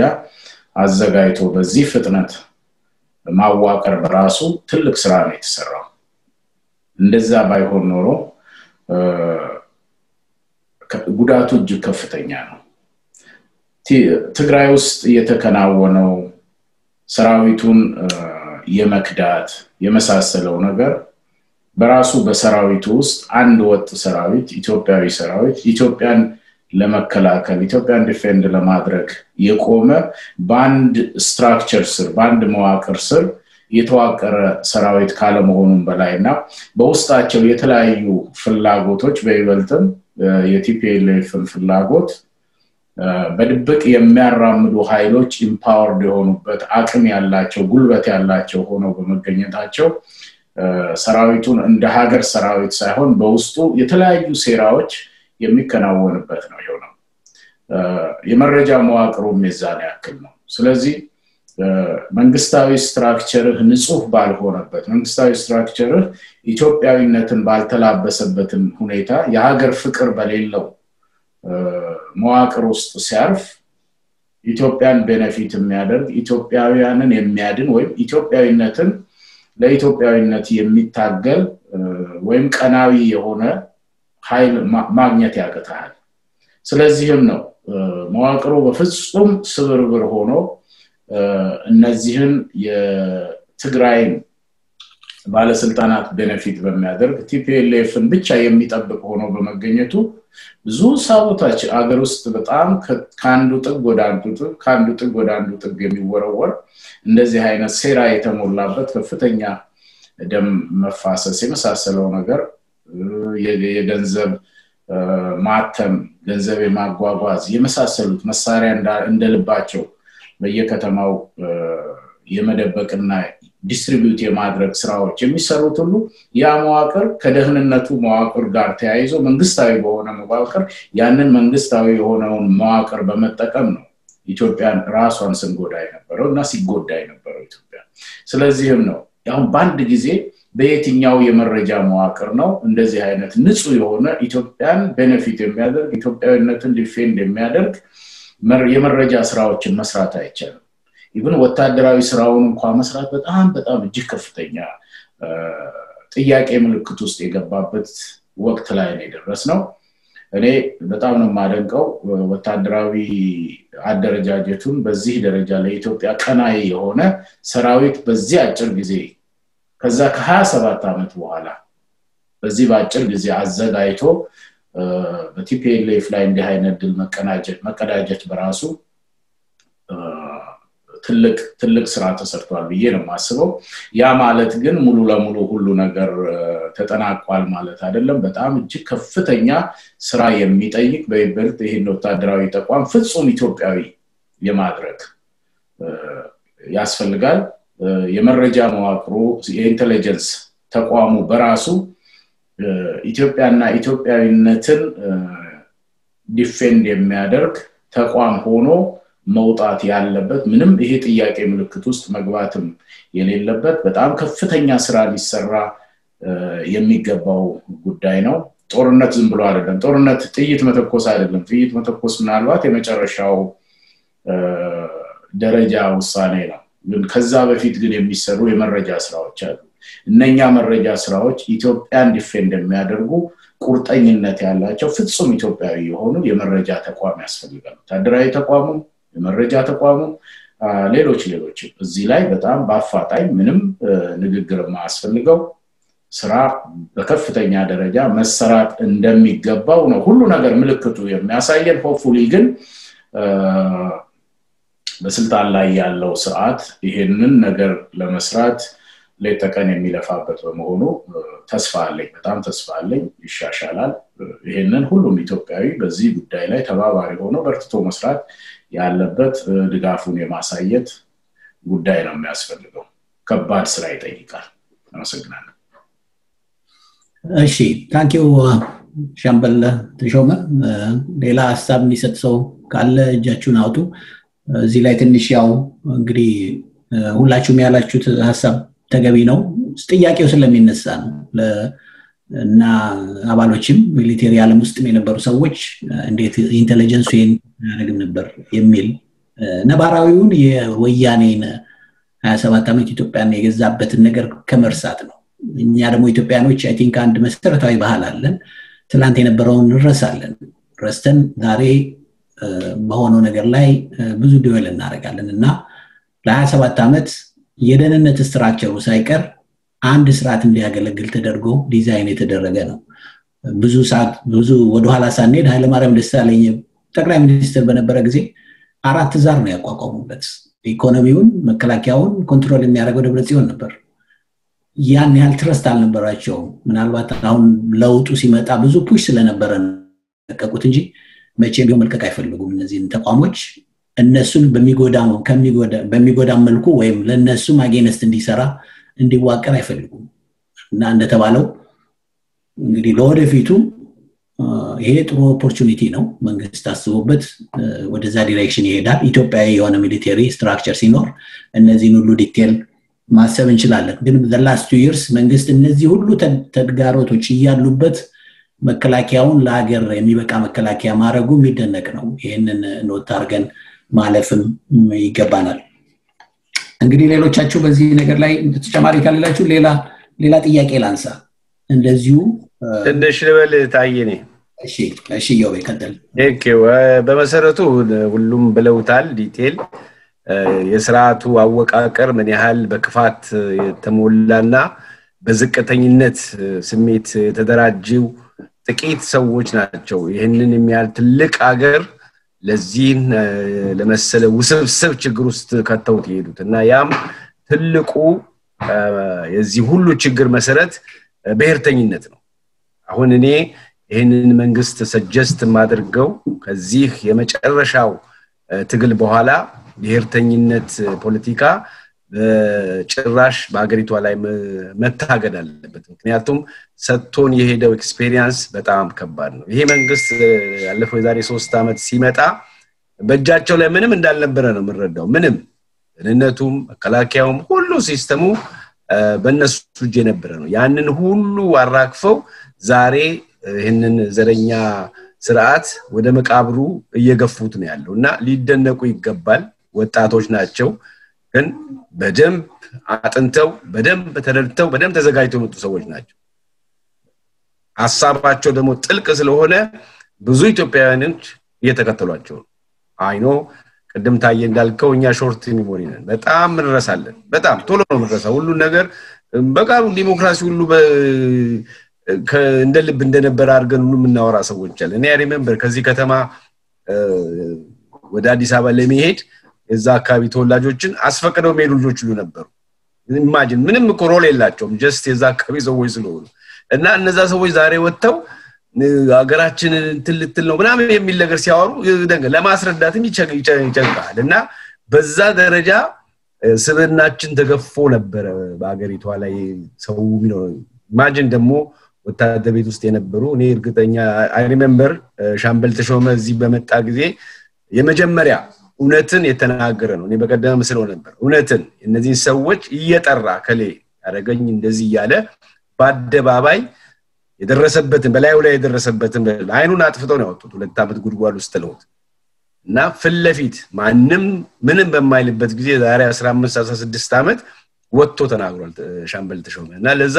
ሪሊ ሁሉ ጊዜ ክብር ይገባዋል እኔ ሁሌ ነው መናገረው ያን እውነት መናገሩ ዛሬ ላለንበት ሁሉ ይሁሉ ሰው ለመጣበት ድልና ተስፋ መሰረት ነው ይጣለው እሱና ታማኝ ናቸው በአደባባይ ወጥተው ይሄንን ስርዓት ያወገዙና አሁንም ይሄ መንግስት ምንም ሌላ ሸፍጥ እንደሌለው እርግጠኛ ነኝ ግን አንድ መፈራው ነገር አሁንም አለ ያ ስርዓት ይሄ ብሔርተኝነት የሚለው የፖለቲካ አካሄድ ከስካላ ጠፋ ድረስ ነገ የአማራ ብሔርተኛ የኦሮሞ ብሔርተኛ እንደ ትግራይ ብሔርተኛ የማይቀየርበት ምክንያት ስለሌለ እዛ ላይ አጥብቆ መስራት ያስፈልጋል እኛም የምንችለው እኛ መሐላችን አሁን ማን ምን እንደሆነ ተጠያይቀን አናቀም 35 አመት ነው የምንተዋወቀው ጓደኛሞች ነን ከየት መጣ ብዬ ማን ደረጀ ጠይቄ ያላቀም ብሩክን ጠይቄ ያላቀም ሽኩር ጠይቄ ያላቀም እና ያን አይነት ኢትዮጵያ የመከላከያ ሰራዊት እንዲገነባ ነው ምኞቴ አሁንም ያን አይነት ተስፋ አለ መከላከያ ያገር ነው አገር የመከላከያ ነው በቃ አንድና አንድ መልስ ነው እንጂ የዚህ ዛም መባባል የለበትና ከስሩ መጥፋት አለበት ያስተሳሰብ ይሄን ለማለት ነው ቴንኪው ታዬ እሺ በጣም አመሰግናለሁ ሁላችሁንም ታንኪዩ ኢዮቤ እንግዲህ ሌላው በዚህ ሳምንት ከሚነሱት ሐሳቦች አንዱ እና በተለያየ ሚዲያ በኢንተርናሽናል ኮሚኒቲውም የሚነሳ አንዳንድ ነገር አለና ልክ እንደ ሰባዎቹ እንደ 60ዎቹ መጨረሻ ሰባዎቹ ወይም 80ዎቹ መጀመሪያ አካባቢ እንደነበረው ይህ ጦርነት የእርስ በርስ ጦርነት ነው ብለው የሚያስባሉ መንግስት ደግሞ አይደለም ህግ የማስከበር ኦፕሬሽን ነው ይላሉ አንድ ይሄንን አንድ ሐሳብ ያዙ ሁለተኛ 27 ዓመት የገነባውን ሚሊተሪ ሰምታችሁ ከሆነ the last 2 days የደርግ ሰራዊት አርጎ ኮንነውታል ራሳቸው አዋቶችና መጀመሪያ ይሄ ጦርነት የእርስ በርስ ጦርነት እንለዋለን ወይ የእርስ በርስ ጦርነት እንግዲህ ስንል ዓላማ ያለው ሰባዎቹ ላይ ዓላማ የነበረው ነው በንስማማበትም ባንስማማበትም ኤርትራን እንገነጠላለን ነፃ እንወጣለን ዓላማ ነበረው ትግራይን ነፃ እናወጣለን ዓላማ ነበረው ከደርግ ስርዓት ጋራ ተዋክተዋል ይሄኛው ግን ኦፕሬሽን ነው የሚለው ግሩፕ የሚያስረዳበት አንግልና እርስ በርስ ጦርነት ነው የሚሉ ሰዎች ያዙት ሐሳብ ሁለቱ እንዴት ማስታረቅ እንችላለን እውነትስ የእርስ በርስ ጦርነት ነው የሚለው እንድታዩት ነው ሁለተኛው ያው ሰራዊቱን 27 ዓመት ገንብተ ስታበቃ ለኔ ፐርፐዝ ይሆናል ብለ ስታበቃ ሳይሆን ሲቀር የሌላ ስርዓት ሰራዊቱ ነው ብለ መፈረጅ አዋጭ ነው ይሄስ ሐሳባቸውን ለ27 ዓመት የደከሙበት ሐሳብ ውሃ እንዳልቋጠረ አያሳየንም ይሄ ለማለት ነው እስቲ ከመቶ አለቃ ክንዴ ሊጀምር አመሰግናለሁ ታዬ መጀመሪያ ቅድም በተነሳው ጥያቄ ላይ በአንድ ነገር ለመጨመር ለነገሩ ብሩክ በጥሩ ሁኔታ አስቀምጧል የሰዎችን ባህሪ አለማወቅ ነው አስቀድሞ መከላከል ይቻል ነበር የሚለው they just make sure በጣም በርግጠኝነት እያንዳንዷን ቦታ ሲቆጣጠሩ የነበሩበት ጊዜ ነው እንደገና ከዛም አልፎ እያንዳንዱ ቦታ የነበረው የመረጃ ሰንሰለት ራሱ የሀገር ደህንነት ሳይሆን ዝም ብሎ የጀሮ ጠቢ ስራ ነው ሲሰሩ የነበሩትና ጥያቄው ለወያኔን በትክክለኛ ለሚያክሰው ትክክለኛ ጥያቄ አይመስለኝምና የነበረው ሁኔታ ሁሉን ነገር ኮንትሮል የሚያደርጉበት ነገር ይሄ አሁን የእርስ በርስ ግጭት ነው አይደለም የሚለው በርግጥ ሁላችንም ኢትዮጵያውያኖች ነን ግን ህግ የጣሱ ከህግ የተላለፉ ሰዎችን በህግ ለመጠየቅ የሚደረግ ህጋዊ ህግን የማስከበር ጦርነት ነው የሚየው ማንም ሰው በግሩፕ ወይም በጎሳ ተደራጅቶ እንደፈለገ መሆን የለበት ህግ መኖር አለበት ሁሉም ሰው በህግ መተዳደር ይገባናል ማለት ነው ስለዚህ እኔ የእርስ በርስ ጦርነት ብዬ አልወስደውም ሁላችንም ኢትዮጵያዊ ብንሆንም ህግ መከበር አለበት ህግ የጣሱ ናቸው ወንጀል የሰሩ ናቸው ትልቅ ወንጀል ነው የተሰራው እንዲህ አይነት ዓለም አቀፍ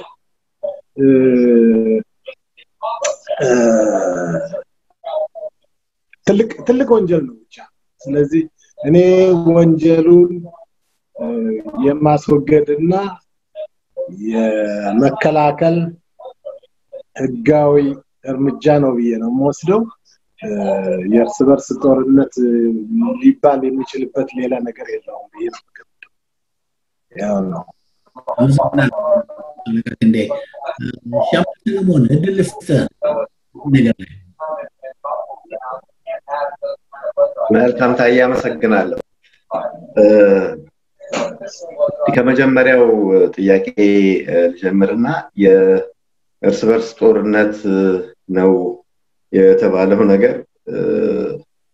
ፍጹም ከእርስ በርስ ጦርነት ጋር የሚገናኝ ነገር አይደለም የነሱ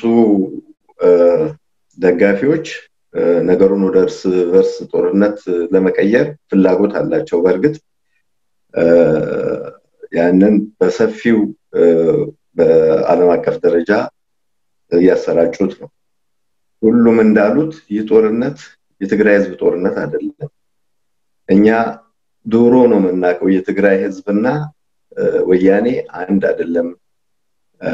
አንድ አለመሆኑን በትክክል ያንዳንዳችን ስንገልጽ የነበረበት ሁኔታ ይህ ጦርነት የትግራይን ህዝብንም ነፃ የሚያወጣ ጦርነት ነው የጦርነት የኢትዮጵያን የወደፊት መጻኢ ዕድል የሚወስን ጦርነት ነው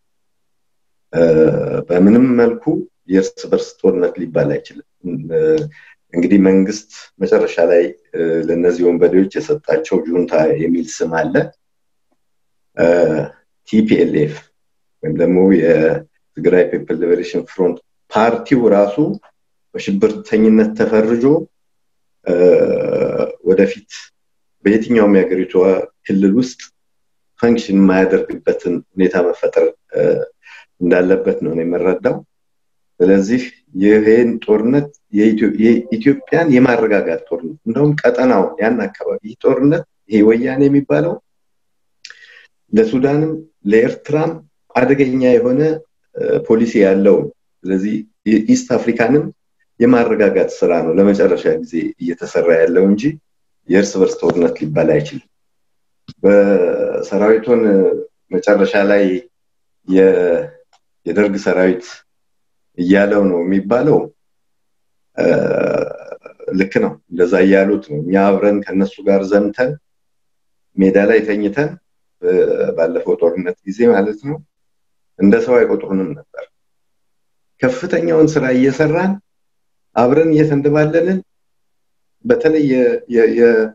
የቀድሞ ጦር እነሱ የደርግ ጦር የሚሉት አባል ኮንክማ ሰውም አይደለም ጀነራል ሁን ምን ሁን እንደ እንትን ሲያንቋሽሹ የነበሩ ሰዎች ናቸው በራሳቸው ውስጥ ያሉትን አብረው አዲስ አበባ ድረስ የመጡትን ሰዎች በዛው መጠን ፓርሻል ያደረጉ ሲያንቋሽሿቸው እንደነበሩ ውስጥ ሆነን ያየነው ነገር ባለፈው የዛሬ 10 አመት ገደማ ይመስለኛል አንድ ነገር ጽፌ ነበር በሰራዊቱ ውስጥ የትግራይ በላይነት አለ የለም በሚል ጉዳይ አየር ኃይል ውስጥ የተደረገን ስብሰባ በሚመለከት ማለት ነው ያ ትልቅ ፍንጭ የሰጠ ነበር ልብ ላለው ምን ያህል የወያኔ መኮንኖች በሌላው ብሔረሰብ ላይ የነበራቸው ንቀትና ወደፊትም እንዲህ አይነት ነገር እንደሚከሰት ፍንጭ ያሳየ ስብሰባ ነበርና ያንን ያስታወሰኝ ስለዚህ እነሱ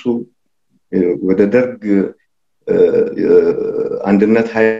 ብለው ቢፈርጁት ምንም የሚገርም ነገር አይደለም ምክንያቱም ከመጀመሪያው ሲሉት የነበረ ጉዳይ ስለነበር ማለት ነውና በዛ መልኩ ነው የማየው ይሄን ይመስላል ታዬ አመሰግናለሁ እሺ ታንኪዩ ሻምበል አሁንም ይሄንን ነው ሐሳብ ሼር ለማድረግ ነው እንግዲህ 27 አመት ገንብታው በአንተ ዲሬክሽን አልያለን ሚሊተሪ ከየትም አላመጡም ናብይ የደርግ እንግዲህ ከወደቀ 36 አመት ሆኖታል ሁሉን ነገር ወደ ደርግ ማላከክ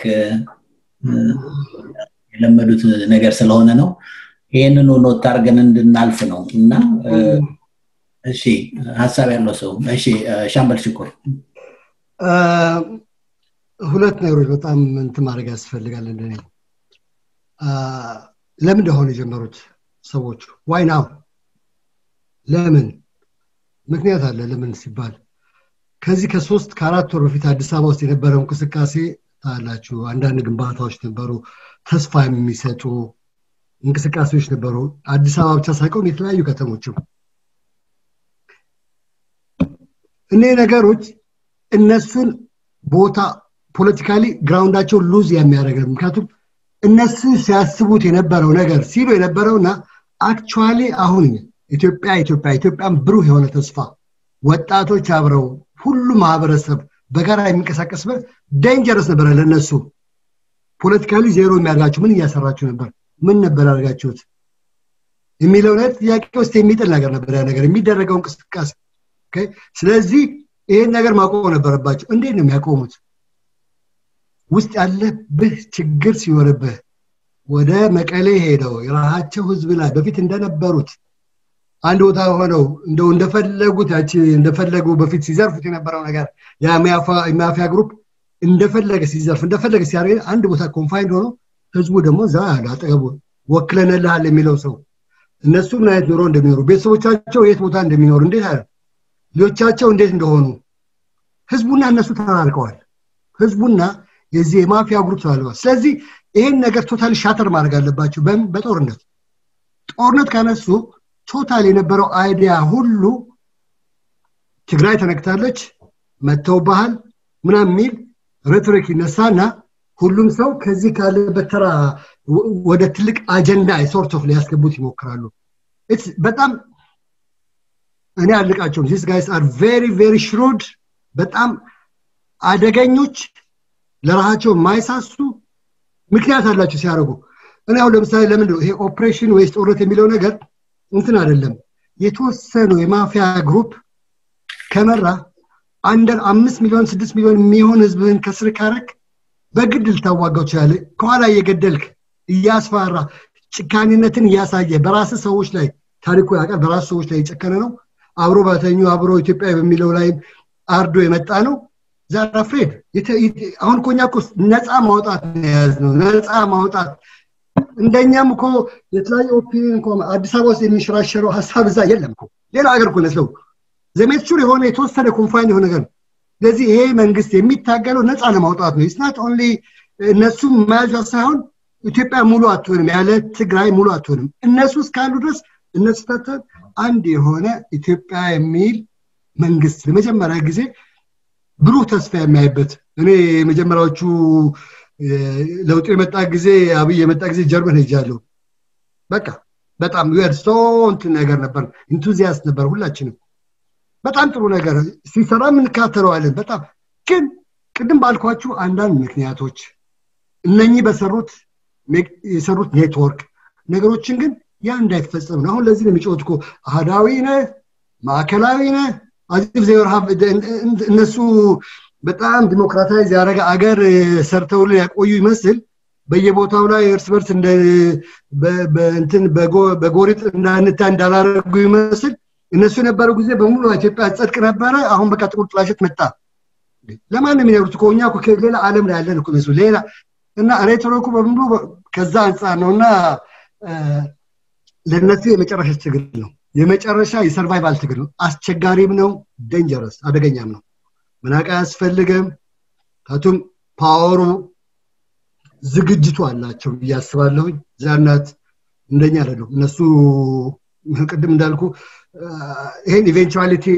ያሰቡት ይመስላል ቢሆንስ ከአዲስ አበባ ብንወጣስ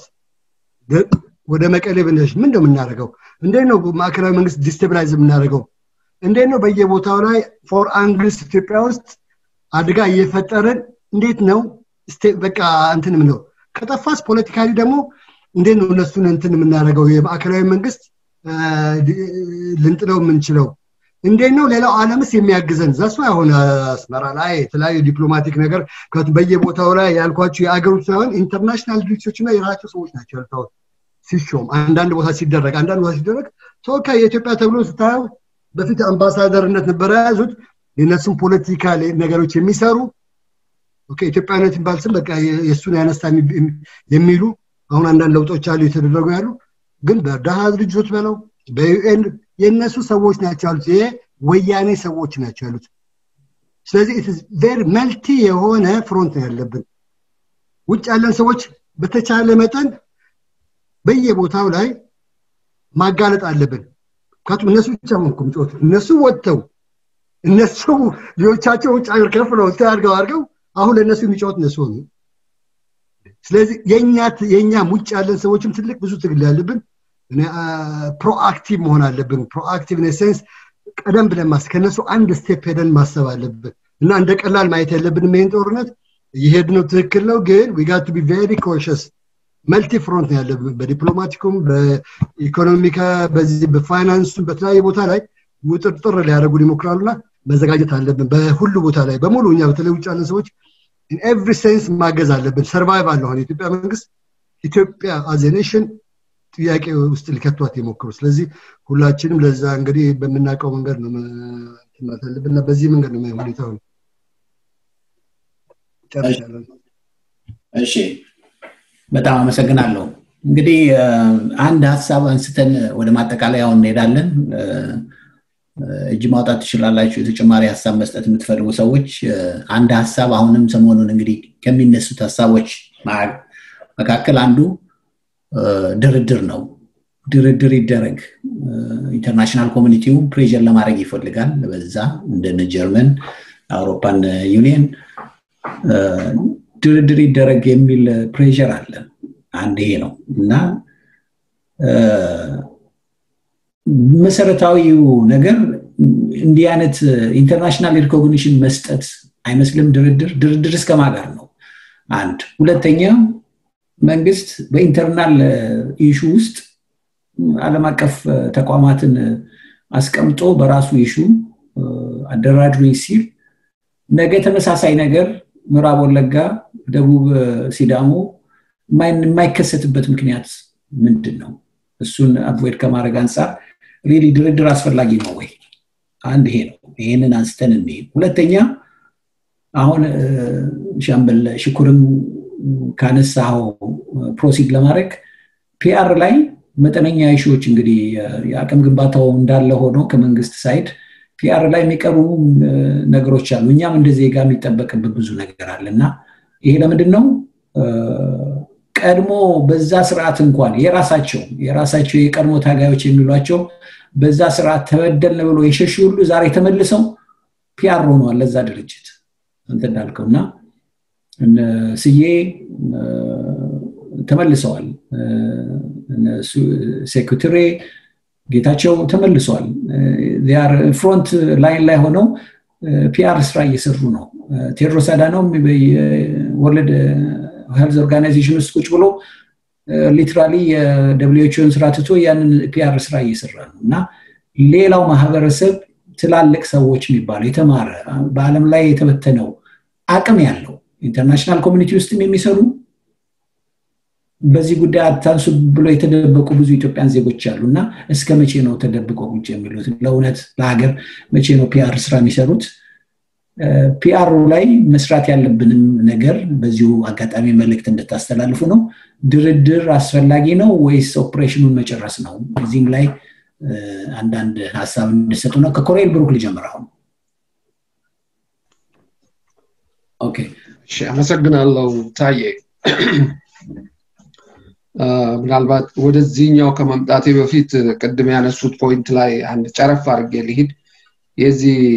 የጦርነቱ ባህሪ ምንድነው? እና የእርስ በርስ ጦርነት ነው ወይስ ህግን የማስከበር ስርዓት ነው የሚለው ነገር ያለምንም ቅድም ካልኩት ነው የወያኔን መሰረታዊ ባህሪ አሁንም መዘንጋት የለብንም። ምክንያቱም ወያኔ ለውጡን በመጀመሪያ ደረጃ የለውጡን መሪ አብረው ቁጭ ብለው መርጠው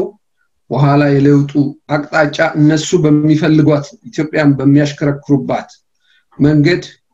በተለያየ ምክንያት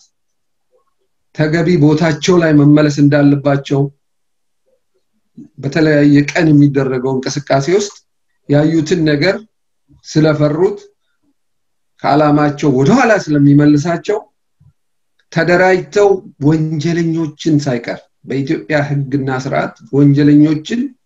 ለህግ አለማቅረብ ጭራሽ ወንጀለኞችን ሾመ ወደ ኢትዮጵያ መዋቅር ውስጥ መክተት እንደ ኢትዮጵያ በሚቆጠር ሀገር ውስጥ ወንጀለኞችን ይዘህ መቅረብ ይሄ ህገወጥ ድርጊት ነው። በስርዓት በህግ የማይመራ ድርጅት ነው። የኢትዮጵያ ራሳቸው ያስቀመጡትን ህገ መንግስት እየናዱ ነው። ንዷልም እየናዱም ነው። ሌሎች ክልሎች በሰላም እንዳይኖሩ በተለያየ መንገድ ሰላም ነስተውታል። ኢትዮጵያ እረፍት ነሱት። በየቀኑ ምን ሰማው ለቅሶ ምክንያቶቹ እነሱ ናቸው። እነዚህ ህግና ስርዓት ኢትዮጵያ ውስጥ እንዳይኖር የሚሰሩ የነበሩ ድርጅቶች ናቸው። የነበረ ድርጅት ከራሱ ተከታይ ጭምር ማለት ነው። ስለዚህ ይሄ ህግና ስርዓትን ማስከበር የግድና የግድ ነው። ይሄን ሁሉ የኢትዮጵያ መንግስት ቶለሬት አድርጎ ቆይቶ ጭራሽ ከዛ አልፈው የኢትዮጵያ መከላከያ ሰራዊት በተኛበት ህግ የሚያስከብረው ሰራዊት ማረድ ምን ማለት ነው? ምን ሆኖ የእርስ በርስ ጦርነት የሚያው ህግና ህጋዊ ስርዓት የሆነውን ነገር በሙሉ የናዱ ስለነበረ ጦርነቱ ስርዓትን በኢትዮጵያ ውስጥ በህግና በስርዓት የሚኖር ድርጅት የሚኖር መዋቅር የሚኖር ክልል መሆን አለበት። ስለዚህ ነው ህግን የማስከበር ስርዓት ይሄ ደግሞ የሚደረገው በክልሉ ጠቅላላ አይደለም እያየን ነው ከመንግስት ጋር እየሰሩ ያሉ ሰዎችንም እያየን ይሄ የጥቂት ቤተሰብ ድርጅትና አንደኛ የላይኛው መዋቅር በጥቅም ይዞ ሰፊውን የትግራይ ህዝብ ደግሞ በኢኮኖሚ አድቆ ማኒፑሌት ያደረገ ሚዲያ ከልክሎ አፍኖ የያዘ ስርዓት አደገኛ ታርጌታቸው የአፍሪካ ቀንድ ባለቤት መሆን ይሄን መሰረታዊ ይሄን ድርጅት በደንብ አሁንም በደንብ መታየት እጅግ በጣም አደገኛ ኢትዮጵያ ውስጥ ትርምስ ፈጥሮ የቤኒሻንጉል ክልልን ወደ ራሱ ጠቅልሎ የአማራ ልዩ ክልሎች ጠቅልሎ ወደፊት ታርጌት አድርጎ የሚሄዱት ኤርትራን አጥፍተው የአፍሪካ ቀንድ ንጉስ መሆን ነው የሚፈልጉ how come እንዴት ይሄ አይነት ታርጌት ያለውን ድርጅት እንደ ትንሽ እንትን አድርጎ ማየት አስፈላጊ አይደለም ጥንቃቄ ያስፈልጋል ባህሪያቸው ድርጊታቸው አላማቸው እጅግ በጣም የሰፋ ነው ቀደም እንዳለው በተለያየ መዋቅር ውስጥ ይሄንን ልብ ልንል ይገባል ማለት ነው ሌላው ድርድር ይደረግ የሚለው ወደሚለው ስመጣ ከማ ጋር ነው የምትደራደር 2 አመት ሙሉ ተሞከረ 27 አመት ሙሉ እኮ በኢትዮጵያ ውስጥ በህግና በስርዓት መኖር ሳይሆን እኛ ያለው ብሎ የሚኖር የእብሪተኛ ቡድን ከማን ነው የምትደራደር ለምንስ ነው የምትደራደር የለም እንደፈለጋችሁ ነው ወንጀለኞቹን ያዙ አካባቢ ላይ ያለውን ረብሹ ብለ ነው የምትደራደሩ ማለቅ አለበት ጦርነት ምንም ጊዜ ምንም ይሁን ምን ውሎ ሲያድር የኃይል ባላንስ ሲዞን የትግራይ ህዝብ ከቤቱ ወጥቶ ነቅሎ ይሄን ፍታዊ ጦርነት እንደሚቀላቀል እኔ ደግሞ ሙሉ እምነት አለ እያየን ያለው ነው ደግሞ ይሄ ነው የትግራይ ህዝብ አፍነውት ነው እንጂ ከነሱ ጋር አፍቃሪ የመሆን አይደለም በውጭ ሀገር ያሉ በጥቅምና በጥቅም የተሳሰሩ ስለሆነ ድርድር የሚሉት የሚጮሁት ይሄንን የሚጠቅማቸውን እነሱን ሀብታም ተናጋሪ አዋቂ አርጎ ያኖራቸው ድርጅት ለማዳን ነው ሌሎች የውጭ ድርጅቶችም እዚህ ላይ በጥቅም በገንዘብ ከኢትዮጵያ በተዘረፈ ብር እየተገዙ ሎቢ እየተደረጉ ቀደም እንዳልነው በተለያዩ ድርጅቶች ውስጥ ሰዎቻቸውን አስገብተው የተዘጋጁበት ስለሆነ ያወሩ እየቀሰቀሱ እየገፉ ነው ይሄንን እኛስ ምን እናርግ የሚለው ደግሞ ፕሮአክቲቭ ነው ያለው አሁን ሻምበል ሽኩር ቀደም ታክሶት አልፏል ፕሮአክቲቭ የመሆን ጉዳይ በጣም ኢምፖርታንት ነው ሁላችንም በእንደዚህ አይነት መንገድ ብቻ ሳይሆን ተለያዩ ሚዲያ ላይ በትክክል አስበን ፕሮአክቲቭ ማለት አሁን እየተነጋገርን ያለው በተፈጠሩ ንግግሮች ላይ ከዚህ በላይ ግን ከመንግስት እኔ ኤምባሲዎቹም እንደሚሰሩ ባላቅም ወጥቶ ይሄንን ነገር ይሄን ማህበረሰብ አስተባብሮ አይዲያ እንዲሰጥ ለምን እንደዚህ እንደማይሰሩ እኔ አላቅም የለውጥ በኖርዝ አሜሪካ ያለው ሌላ ኮቪድ ምናምን ሲሆን ማጥ ነገር ነው የተሰራ አሮን ነው ምን እየሰሩ እንደሆነ ምንድነው እየተደረገ ያለው ምንድነው አቋማቸው ምንድነው ኮንፊውዥን አለባቸው ለሀብቱ ማህበረሰቡን ኦፒኒየን እንዲሰጥ ሌላ ከዚህ በፊት የተለያዩ እዚህ ሀገርም የሚኖሩ የኢትዮጵያ ምንድነው ኮሚኒቲ የሚባል በመንግስት የተቋቋመ አንድ ቨርጂኒያ አካባቢ ያለ አንዳንድ ሰዎች ይሞክራሉ ግን ሪሊ ምን ይያሉ ነው የሚለው ነገር አሴስመንት ሰርተው ሰውን ማሳተፍ እነሱ ወጥቶ የሚጨውቱን ያክል ሌላው ማህበረሰብ ወጥቶ ሰላማዊ ሰልፍ ማድረግ በአንድ ነገር ላይ ግልጽ መሆን ኢትዮጵያን ማዳን የምንችለው አሁን እነዚህን ሰዎች ካሉበት በተገቢው ደረጃና ኢትዮጵያ ውስጥ በህግና በስርዓት የሚኖር ማህበረሰብ ሲፈጠር ነው የሚለውን ነገር አጽንኦት መስራት አለበት ዲፕሎማቶቻችን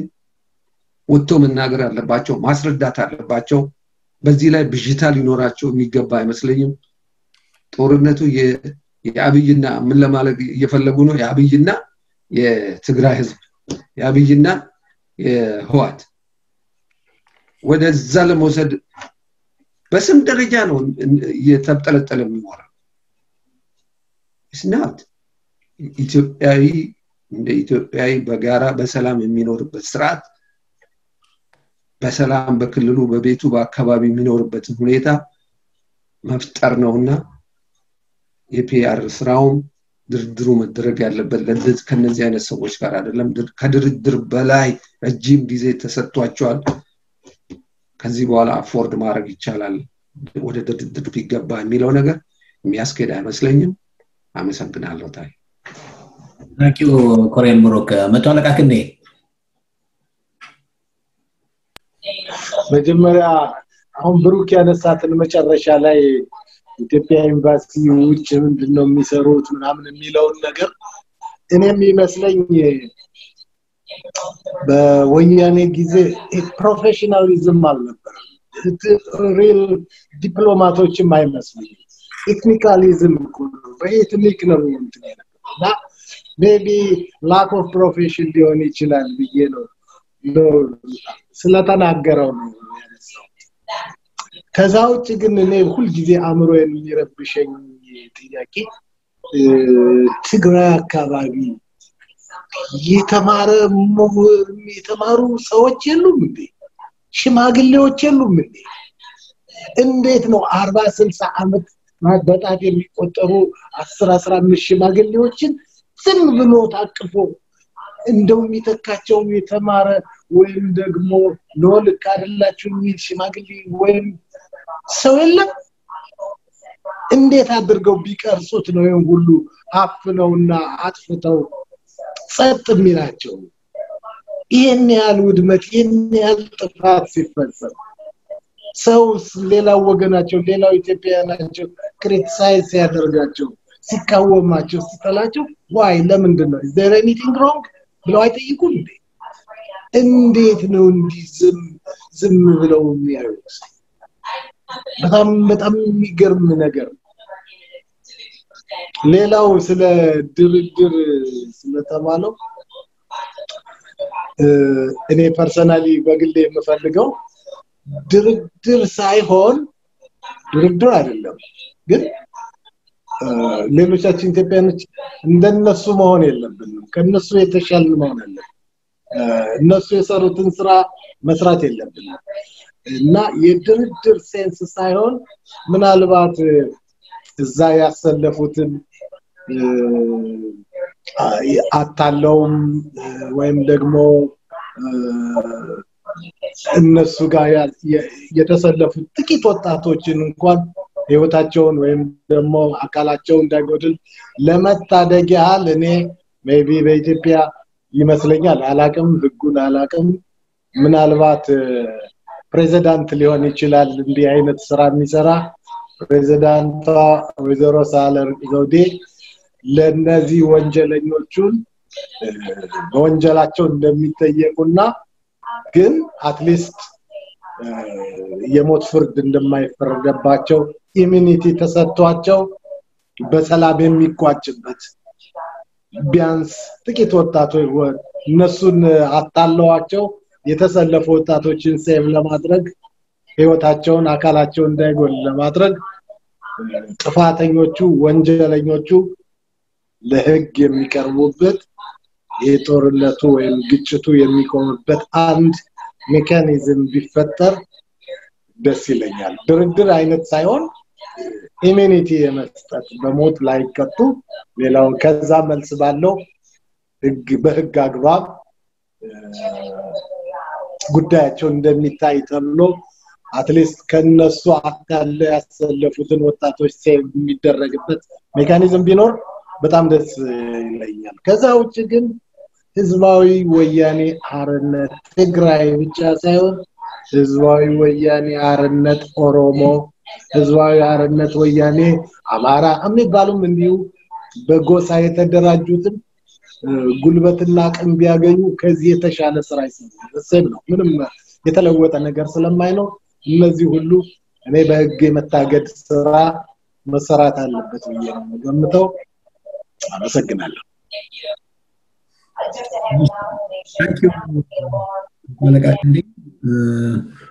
ሌሎቻችሁ እንግዲህ ሐሳብ ካለ ቀበላለሁ፣ ካሌለ ወደ መጨረሻው አስተያየት ወደ መጨረሻው ጥያቄ ሄዳለሁ። ሰለሞን እሺ ሻምበል ሰለሞን። መልካም እሺ። እንግዲህ ድርድር በኔ በኩል መቼም አሁን ክንዴ ያለው የራሱ የግሉ አመለካከት ነው። ያው የሰው ህይወት በተለይ ኢኖሰንት ሰዎች ህይወት መጥፋት የለበትም ከሚል ነው። እኔ ግን ይሄንን እንትን አልቀበለውም። መቼም ብዙ መስዋዕትነት እየተከፈለ ነው። በተለይ ክብር ይግባው ለአማራ ህዝብ፣ የአማራ ልዩ ኃይል ከመከላከያ ጋር ሆኖ የሰራው ትልቅ ጀግንነት አለ። አሁንም እየሰራ ያለበት ሁኔታ ነው ያለው። ምክንያቱም የችግሩ ገፈት ቀማሽ ስለነበረ የጀመረውን ኦፕሬሽን አሁን በጀመረው ሁኔታ መጨረስ አለበት ነው የምለው። እጅ ለመስጠት ጊዜ አለ። አሁንም ክፍት የሆነ ነው የሚመስለኝ። በዚህ አጋጣሚ እንቅስቃሴ መደረግ አለበት ብዬ ነው የማስበው። በህዝቡ መጀመር አለበት ነው ብሎ ያንን ማድረግ አለባቸው። ነገር ግን የተጀመረው ይሄንን የተጀመረው እንቅስቃሴ ቅድም እኔ በጣም ኦፕቲሚስት ስለሆንኩ በአጭር ጊዜ ውስጥ ያልቃል ብያቸዋለሁ። ያ ስሜት ነው አሁንም ያለኝ። እስከ መጨረሻው እጃቸውን እስከሚሰጡ ድረስ መቀጠል አለበት። ምናልባት በኋላ በማጠቃለያ አንዳንድ ሐሳቦችን የምንሰጥበት ሁኔታ ካለ ያኔ ልናገረዋለሁ ያልኩትን ነገር ልናገር። የተጀመረው ኦፕሬሽን በዚህ በመቀሌ አካባቢ ከተጠናቀቀ በኋላ መንግስት ወደፊት ሊወስደው የሚገባው አሁን ክንዴ ያለው መጨረሻ ላይ በአማራ፣ በደቡብ፣ በኦሮሚያ ውስጥ የተሰገሰቡ የነሱ ሰዎች በብዛት አሉ። በእጅግ ከፍተኛ ንብረት አከማይተዋል። የነሱን መምጣት የሚተባበቁ ሰዎች እንዳሉ ይሰማኛል። ስለዚህ የመንግስት እርምጃ ከዚህ ድል በኋላ በተከታታይ እነዚህን ሰዎች ማጥራት፣ በዘር ፖለቲካው ላይም ደግሞ እርምጃ መውሰድ። ትልቁ የሀገሪቷ ችግር የኤትኒክ ፖለቲክስ ነው። ያንንም በዚሁ አጋጣሚ በየቦታው ያለው የክልል ኮንፍሊክቶችንም መፍታት ስለሚያስችል እግረ መንገዱን እርምጃ መውሰድ አለበት የሚል ስሜት አለኝ። መንግስት በዚህ የሚቀጥልበት ነው ይመስለኝ። አጋጣሚው ጥሩ ነው። ቅድም የኢትዮጵያ ፊውቸሪቲ ብሩህ ሆኖ ይታየኛል ያልኩት እነዚህ ነገሮች ይሰራሉ ከሚል ግምት ነው እና ይህን ይመስላል። አመሰግናለሁ። እሺ ታዲያ ሻምበል በጣም አመሰግናለሁ። ለሁላችሁም ከዚህ በሚቀጥለው ፕሮግራም ለሁላችሁም እድል እሰጣለሁ እና ሁላችሁም እንድትዘጋጁ ነው። የመጨረሻው እንግዲህ ሁለት ነገር ላይ ሐሳብ ሰጥተን እንድንለያይ ነው። አንደኛው ኤክስፔክቴሽን አለ በፐብሊኩ አትላርጅ ኢቨን ሚሊተሪ በነበረው ማህበረሰብ ውስጥም የስርዓት የማስከበር ኦፕሬሽን ባጭር ጊዜ እንዲያልቅ እና ይሄ መሆን ይችላል ወይ እንደ ጦርነት ባድሜ ራሱ ለዝግጅት 2 ዓመት ነው የፈጀው የሶማሌ ጦርነትን የሚያጫጭሮቹን እንኳን ብናይ ዝግጅት ጊዜ ያስፈልጋል ያልታሰበ ጦርነት ስለሆነ በተለይ ደግሞ የውስጥ ስለሆነ በተለይ ደግሞ የራስ ህዝብ ያለበት ኤሪያ አካባቢ ስለሆነ በዚህም ይሁን በዛ የህዝብ ተይዟል by the way ብዙ ኢንፎርሜሽን መደገፉ እንዳለ ሆነው እንደ አሁን እንግዲህ የብሔር ችግር የብሔር ፖለቲካ ችግሩ ይሄ ነው እዛ ፖለቲካ እዛ ዘር ውስጥ የመደበቅ ችግሩ ኢሹ ይሄ ነውና እንደ ትግራይ አዋይ የሚደግፉትን ህዋትን የመደገፋቸውን ያህል ልጆቻቸውንም ሰጥተው የተሰውበት ስለሆነ እንደ ቤተሰብ የመደገፉም ያህል ቢኖር ተቃዋሚም ቢኖር ሪፖርተር በዋት 1 ሚሊዮን ብር የተቋቋመው ሪፖርተር እንኳን ገዝተው ማንበብ የማይችሉ ሰዎች ናቸው ትግራይ ያለው አትሞስፌር ከአብዮታዊ ዲሞክራሲ ውጪ ማንበብ የማይችል ህብረተሰብ ነው በጣም ማቆየሪያ ነው እና የዚህን ያህል ተሸብቦ ያለ ህዝብ ስለሆነ ምንም ለማለት የሚችል አይመስለኝም አዚዝ ግን እሱንም ነፃ የማውጣት ኦፕሬሽን ነው እንደተባለው ትልቁ ነገር ይሄ ነው ያንንም ህዝብ ነፃ ወጥቶ ትክክለኛ ማንነቱን እንዲገልጽ ይዘርከኛ ነው ከነሱ ነው የሚለውን ነፃ በወጣ ጊዜ ቢናገር ጥሩ ነው አሁን ግን ተሸብቦ ያለ ነውና ኤክስፔክቴሽንን ሴት ስናረግና አሁን ህዝቡ አትላርጅ የሚጠብቀው ኦፕሬሽኑ ባጭር ጊዜ ይጠናቀቅ ወይም እንዲጠናቀቅ ይፈልጋል ፖሲብል ነው ወይ እንደ ሚሊተሪ ሰዎች እና በተለይ ደግሞ ባይራይል ትልቅ ትምህርት አለን ኦቨር ኮንፊደንስ ይገላል ተብለን አብዛኞቻችን ትምህርት አለን እና እንደው ሚሊተሪያችንም ኦቨር ኮንፊደንስ ሆኖ ትንንሽ ቀዳዳዎችን ሳይዘጋ እንዳይሸኩል ምንድነው መልክታችሁ ማለቀስ አለበት የፈጀውን ጊዜ ፈጅቶ ጥርት ያለ ስራ ቢሰራ አይሻልም በዚህም ላይ እስቲ አስተያየታችሁን ትሰጡኛላችሁ በዛውም እድል ለሁላችሁ የምሰጠው ማጠቃላይ ሐሳባችሁንም አንድ ላይ እንድትሰጡኝ ነው ይሄንን ጥያቄ እየመለሳችሁ ሁለተኛው ደግሞ ምንድነው የምታስተላልፉት መልእክት እንደማጠቃለያ ለማለት ነው ከኮሪያል ብሩክ ጀምራለሁ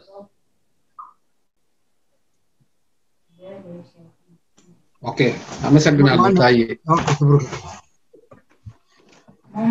ዌልካም ይሄ ጦርነቱን ባጭር ጊዜ የማለቁን ፍላጎት የማንኛውም ጦርነት ውስጥ የገባ አካል ምኞትና ፍላጎት ነው ይሄን የሚወስኑ መሬት ላይ ያሉ በርካታ ነገሮች ናቸው ሁላችንም ጦርነቱ ባጭር ጊዜ አልቆ ኢትዮጵያ ተረጋግታ ወደ ሰላምና ወደ ልማት እፎይ የምንልበት ሁኔታ ቢፈጠር ደስ ይላል እንዳልከው ይቻላል ወይ የሚለው ነገር ፖሲቢሊቲዎቹ የሚያሳዩት ነገሮች አሉ ከኃይል አሰላለፍ ከቁጭት ከእልህ ከአቅም አንፃር ስትመዝነው yes ባጭር ጊዜ ውስጥ ያልቃል የሚያሰኙ ነገሮች አሉ ይሄ ባይሆንስ የሚለው ነገርና ትንሽ ቢራዘም እኛ በየትኛውም ደረጃ ያለን ይሄ ነባራዊ ሁኔታ የሚወስናቸው ነገሮች አሉና ድጋፋችን አቋማችን መቼም ቢሆን ፍትህ ሰላም በኢትዮጵያ ውስጥ እንዲመጣ ይሄንን ሁኔታ በሚያመጣው የመንግስት ሂደት ላይ በተገቢ ደረጃ እይታ እንዲኖረን ያስፈልጋል ስለዚህ ጦርነቱ እዛ መሬት ላይ ያለው በተጨባጭ አሁን በመንላቸው በመንመዝናቸው ነገር ተሻለ ያቀም ተሻለ ባላንስ ኦፍ ፓወር ያለው በተለያየ ሎጂስቲካዊ ሰፖርት በቁጭት ሰራዊቱ ሙሉ ለሙሉ የተነቃነቀበት አብዛኛው የኢትዮጵያ ህዝብ ይሄንን ጦርነት በቶሎ እንዲያልቅ ከመፈለግ አንፃርና ያረጋ ያለው በተለይም ከአማራ ክልል ጋር በተሳሰረ ከአጎራባችነት ከእለት በእለት ከደረሰባቸው ቁጭትና በደል አንፃር ከየትኛውም ክልል እየተመመ እየሄደ ያለው የልዩ ኃይል በተለያዩ ክልሎች ያሉ ልዩ ኃይል የአፋር በለው የኦሮሚያ በለው የአማራ ህዝቡም የጎበዝ አለቃ ሁሉ የገባበት ነው ይሄንን ማኔጀብል በሆነ መንገድ ጦርነቱን ለመጨረስ በሚያስችል በተጠና ጥሩ መሪዎች የሰራዊት ውስጥ እየተፈጠሩም ነው በጎደለ ቦታም መንግስት ጥሪ ያረገ ያስተካከለ ነው ስለዚህ የተሻለ ቁመና ላይ ነን ያለነው የተሻለ ቁጭት ላይ ነን ያለነው ግልጽ የሆነ ዓላማ ይዞ የሚሄድ ሰራዊት ነው በየትኛውም አቅም ሬዚስታንስ ቢኖር በአጭር ጊዜ ያልቃል አጭር ጊዜ ሲባል ያው ንጽጽራዊ ነው አንዳንዱ በሳምንት እንዲያልቅለት ይፈልጋል ወክ እንኳን ማረግና ሰራዊቱን አንቀሳቅሶ ወደ መቀሌ መውሰድ በጣም እጅግ በጣም ብዙ ነገር የሚጠይቅ ነው ስለዚህ በትግስት ግን ጦርነቱን ውጤታማ በሆነ የሲቪል ማህበረሰቡን ደህንነት በተቻለ መጠን ካጁዋሊቲን እየቀነስን እነዚህ ሰዎች ወደ ፍትህ ማምጣት መቻል አለብን የሚል አመለካከት ነው ያለው እሺ በጣም አመሰግናለሁ ኮሬል በጣም ጥሩ ሐሳብ ነው ያነሳው ወክ እንኳን አድርጎ መቀሌ ለመድረስ አሁን ከቦርደር ላይ ቢያንስ ወደ 200 ኪሎ ሜትር ከ200 በላይ ኪሎ ሜትር ነው ያለው እየተዋጋ በቀን 10 ኪሎ ሜትር ከሄድክ ትልቅ ነገር ነው ስለዚህ ቴክስ ታይም ይሄንን አጽንኦት ለመስጠት ነው ምሳሌውም እጅግ ጥሩ ነው መቶ አለቃየው ኦኬ ቴንክ ዩ ለማጠቃለያ ያው ጥንቃቄ ያስፈልጋል ትክክል ነው ዋናው ግን ምንድነው መሰረታዊ ነገር ምናካሄደው ጦርነት ፍትሃዊ ነው ወይ ነው አብሶሉትሊ የ100 ሚሊዮን ህዝብ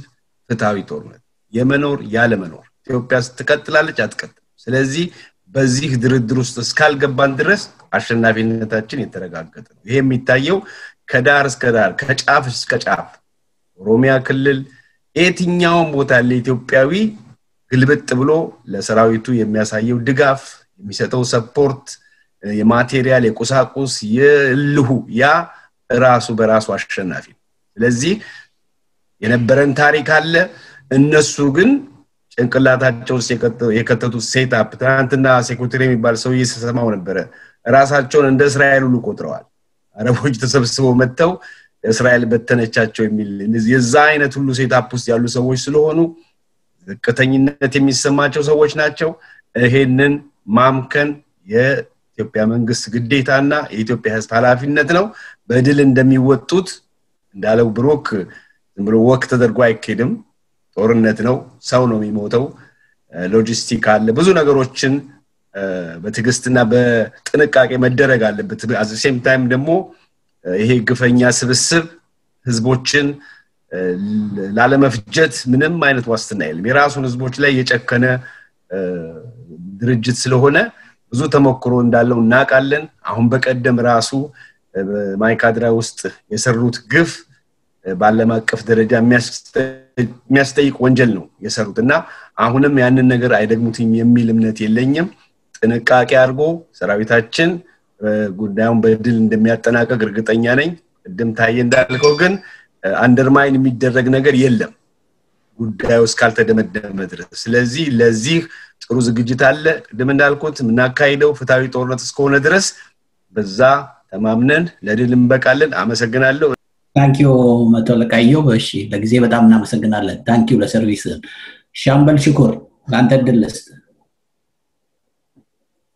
ጥሩ ማለት እዚህ ጋር እንትን ኦነስት ሆነን መናገር ያለብን ተናገር እንደ ሁላችንም ሀገር ፍቅር አንዱ ካንዱ ያላነሰን ያለው ግን we got to be realistic አንዳንድ ጊዜ ሪያሊስት መሆን ያስፈልጋል አሁን እኔ አሁን የተገፋ ያለበት መንገድ የተነገረን ያለው መንገድ most probably ሪያሊቲውን የያዘ ላይሆን ይችላል ማለት ፍራቻ ምንድነው የሚሊሺያ ውጊያ አይደለም መሆን ያለበት ዘርስ ሚሊተሪው ፕሮፌሽናል ነው ፕሮፌሽናሊዝም በጣም ያለበት ጦርነት መሆን ያለበት ማለት ጠመንጃ አስታጥቀህ የምትወስድ ሳይሆን ሌሎች አርቲለሪው ታንከኛው መድፈኛው ኮኦርዲኔትድ ሆኖ አየር ኃይሉ ሁሉም ከዚህ ከምድር ጦሩ ጋር አብሮ የሚሰራው ነገር ነው ግን ፕሮፌሽናል ወታደሮች ናቸው ይሄ ነገር የሚሰሩት በአግባቡ የሚሊሻው ጦር የሚሰራልህ ነገር አለ ግን ፕሮፌሽናል ወታደሩ ከሚሰራለት ትንሽ ለየት ያለ ነገር ነው ከዚህ ከችግሩ አንፃር ካለው እልህ አንፃር እነኚህ ወታደሮች ማሰለፉ አግባብ ነው ግን ጦርነቱን በአግባቡ እናሸንፈው ግን ያሉትን የቡድን መሳሪያዎች በአግባቡ ስንጠቀም ነው መጥፎቻችን ከጦርነቱ ወደ መቀሌ ወደ አድዋ ሲመጣ ስቲፍ እየሆነ ይመጣው አይዊሽ በቀላሉ ቢሸነፉ ግን ጦራቸው ልዩ ኃይል ብቻ የሚሉ ሳይሆን ያስቀመጡት መሳሪያ እስካሁን ድረስ በደንብ የገጠመን አልመሰለኝም ያው ወይ ይሸሻሉ ወይ ደግሞ ልክ እንደ ሚሊተሪ እንደምናቀው ታክቲካል ሪትሪት ያደርጉ ሊሆን ይችላል that's very dangerous አሁን ባለፉት ይሄድን ከሆነ ምናልባትም የዚህ ሎጂስቲክስ መስመሮቻችንን ሁሉ አተን እንዳይቋረጡንም ያሰጋል anyways መልቲ የሆነ ፍሮንት ማድረግ ያለብን እነሱ እንደሚያደርጉት በእነሱ ጭቅላቱን ማሰብ አለብን አታክስ ሚሊተሪሊ ያጠቁን ነው በተለያየ ቦታዎች ላይ ሳት ያነደዱብን ነው በጎምቤላ በዋለበ በዚህ በኦሮሚያ ዌስተርን ኦሮሚያ በቤኒሻንጉል በሚባሉ ኤሪያዎች ላይ ኦኬ እዛው ለዛ ሁሉ መልቲ ፍሮንት መፍጠር አለብን ከዲፕሎማቲኩም ከፋይናንሱም በየቦታው ላይ አይዞት ሊያደርጉን በውጭ ዓለም ላይ የሆነ ሀገር በቃ እንት ሲምፓቲ ለማድረግ የሚያገኙት መልቲ የሆነ ፍሮንት ነው ያለብን አኮርዲንግሊ ነው እኛ መጠቀም ያለብን አኮርዲንግሊ መነሳት ያለብን በማስ ነው ጦርነታችን በማስ ቴሮሪስት እንደምናዘምተው ሁሉ ነገር all resources በዛ ላይ ማባከን አለብን ነው ምለው እንግዲህ አውሽ ቶሎ ያልቃል ቢያስባለው እኔም maybe ከአንድ ሳምንት በላይ ሊፈጅ ይሆናል ግን ማለት ኢፌክቲቭ የሆነው ለኛ ቶሎ ብንጨርሰው ቶሎ ጨርሰን ቶሎ ብንዘዛስኩልሽ ግን ይሄን ለማድረግ በደም ማሰብ በደም መስራት አለብን ቢያስባለው ኢንጀነራል ኢትዮጵያ ውስጥ ያለው ችግር አሁን ወያኔን እንኳን ብንይዝ ሌሎች ችግሮች አሉ በእነሱ የተውት መልስ how do we solve ላንድና ለመጨረሻ ጊዜ ሲባል እኔ በጣም የሆነ ሾርት የሆነ አክሽኖች አሉ ለምሳሌ ወያኔ እንደማጥፋት ወይ ኦነጎች ኦነግሽን እንደማጥፋት አንዳንድ ቦታ እንዳሉ ያሉትን ነገር ማጥፋት ብቻ ሳይሆን ግን ከመሰረቱ መሰረት ያለባቸው ነገሮች አሉ ሾርተር በሚሊተሪ ልናደርጋቸው እንችላለን የተወሰነ ፖለቲካል ሆኖ እንቅስቃሴ ልናደርግ እንችላለን ኦኬ ሌላው ግን ሚዲየም ተርም እና ሎንግ ተርም ግን ያስፈልጋል ወጣቶች ላይ ህፃናት ላይ መስራት ያስፈልጋል ኢትዮጵያዊነት የሚባለው መንፈስ ላይ ያስለጠፋ ነው አሁን እርስ በርስ የምንዋጋ ያለን ነው የጋራ አገር የጋራ ራዕይ እንዲኖረን ማድረግ ልጆች ጋምቤላም ተወለደ መቀሌ ጅጅጋ ተወለደ ኢትዮጵያን ባል ነገር ላይ እኩል እንዲያማቸው እኩል እንዲያስቡ ነው የሚያስፈልገው አንዱ ፌቨርድ የሆነ አንዱ አጥቂ እንደነበረ አንዱ ተጠቂ እንደነበረ የሚባለው ትርክት የ30 ዓመት የተደረገው ቶታሊ መስፋት አለበት ቶታሊ ያ ነው በሽታችን አንድ ያ አይነት ሬቶሪክ ነው ያ መንፈስ ተጨቁናል አልተጨቆንክም ተናም የሚለው ነገር እንደገና ኢትዮጵያ ለመስራት አለበት ብቻል ይሄ ያጣላን ያለው ህገ መንግስቱ በጣም መስተካከል ያለባቸው ነገሮች አሉ በዛ ላይ መስራት አለበት እነኚህ ነገሮች በጣም መስራት ያለባቸው ይመስላል ሌላው በየቦታው ላይ ለፕሮፌሽናሊዝም መንገድ መፍጠር ነው በዘመድ በፖለቲካል አፊኒቲ የሚደረጉ ሽሞቶችን ቀስ በቀስ ማስቀረት ያስፈልጋል ከሚሊተሪ ጀምሮ ኦፊሰሮች ፕሮፌሽናል የሆኑ ኦፊሰሮች መሆን አለባቸው ዘመቻ ሌሎችም እንደዚህ ቅድም ያልኳቸው አርቲለሪ ወይ ደግሞ ሮኬተሪ ወይ ደግሞ የታንክ እንትኖች ፕሮፌሽናል የሆነ ነገር አግባቡ ሀገር በሌላት ቅሬት ገዝታ የምታመጣቸው መሳሪያዎች በሚገባ በሙያተኞች መያዝ አለባቸው በሙያተኞች ማኔጅ መሆን አለባቸው ፎርዳት ማተር በሲቪሊያንም እንደዚሁ በየቦታው ላይ አሳይን የሚሆነው ለኔ አስተሳሰብ ተመጥናለ ሳይሆን ስራውን በአግባቡ ሰራለሁ የሚል ነገር ያ ነገር ጊዜ ሊፈጅ ይችላል ግን we got to start now ያ ኢትዮጵያን ችግራችንን ከስንኩፉ ነው የሚነቅልልን ረጅም ለመሄድ እንችላለን ግን አሁን ያለው ጦርነት ግን ሁለት ሰማሰን እንግዲህ በተወለ መጨረስ እንግዲህ ሁሉም እንደንትኑ በጸሎትም ይሆን ባለን ችሎታ ለመንግስት ጋር መሆን ያለብናል በኔ በኩል ጨርሻለሁ በጣም አመሰግናለሁ ሻምበል ሽኩር ሻምበል ሰለሞን መልካም እንግዲህ እኔ ያው ቅድም እንዳልኩት በዛው አቋሜ ነው ምጸናው የጦርነት እንደምናውቀው ሁላችንም እንደምናውቀው የትልቁ ነገር ኮሚኒኬሽን ሎጂስቲክስ እና ኢንተለጀንስ እነዚህን የመሳሰሉ ነገሮችን ያካተተ ነው ከዛ አንፃር ወያኔ በአሁኑ ወቅት ከሎጂስቲክስ አንፃር ከፍተኛ ችግር ውስጥ እንደሚገባ ይሰማኛል። ኢቭን ነዳጅን እንኳን ብናይ እንደ ልብ የሚያንቀሳቅስ ያከማቸው ነዳጅ ያለው አይመስለኝም። ምግብም ራሱን የቻለ አንድ ችግር ነው። ከዚህ አኳያ ይራዘማል የሚል ምንም እንትን የለኝም። በቶሎ ያልቃል ብዬ ነው የምገምተው ጦርነቱ። ከዛ በኋላ ስለሚሆነው ነገር ቅድምም ብያለሁ። የወደፊቱን መንግስት በጣም በተከታታይ ስራዎችን እየሰሩ አገሪቷን ስታብላይዝ የማድረጉን ነገር መቀጠል አለበት ብዬ ላሳስብ ፈልጋለሁ። ያም ያልኩት እነዚህ በመላው አገሪቱ ተሰራጭተው ያሉ የዚህ የወያኔ ደጋፊዎች አባላት ላይ ክትትል ተደርጎ አስፈላጊው እርምጃ መደረግ አለበት። ቢያንስ ማንነታቸው መታወቅ አለበት። ከዛ በኋላ አስፈላጊ ትምህርት የሚሰጣቸው ከሆነ ትምህርት እንዲሰጣቸው፣ የዘረፉት ንብረት ካለ መልሰው በህዝብ ክትትል ውስጥ እንዲሆኑ የሚደረግበት መንገድ መፈጠር አለበት። ለዛ መንግስት የሚያስብበት ነው የሚመስለኝ። እኔም እንግዲህ እንደ አንድ ወታደር ይሄን ላሳስብ ፈልጋለሁ። ከዛ በተረፈ ግን መንግስት በማንኛውም መልኩ የኛን እርዳታ የሚፈልግ ከሆነ ያቅማችንን ለማድረግ ያቅሜን ራሴን ለማድረግ ዝግጁ መሆኔን በዚህ አጋጣሚ ገልጻለሁ። ይሄን ለማለት ነው። ጨርሻለሁ።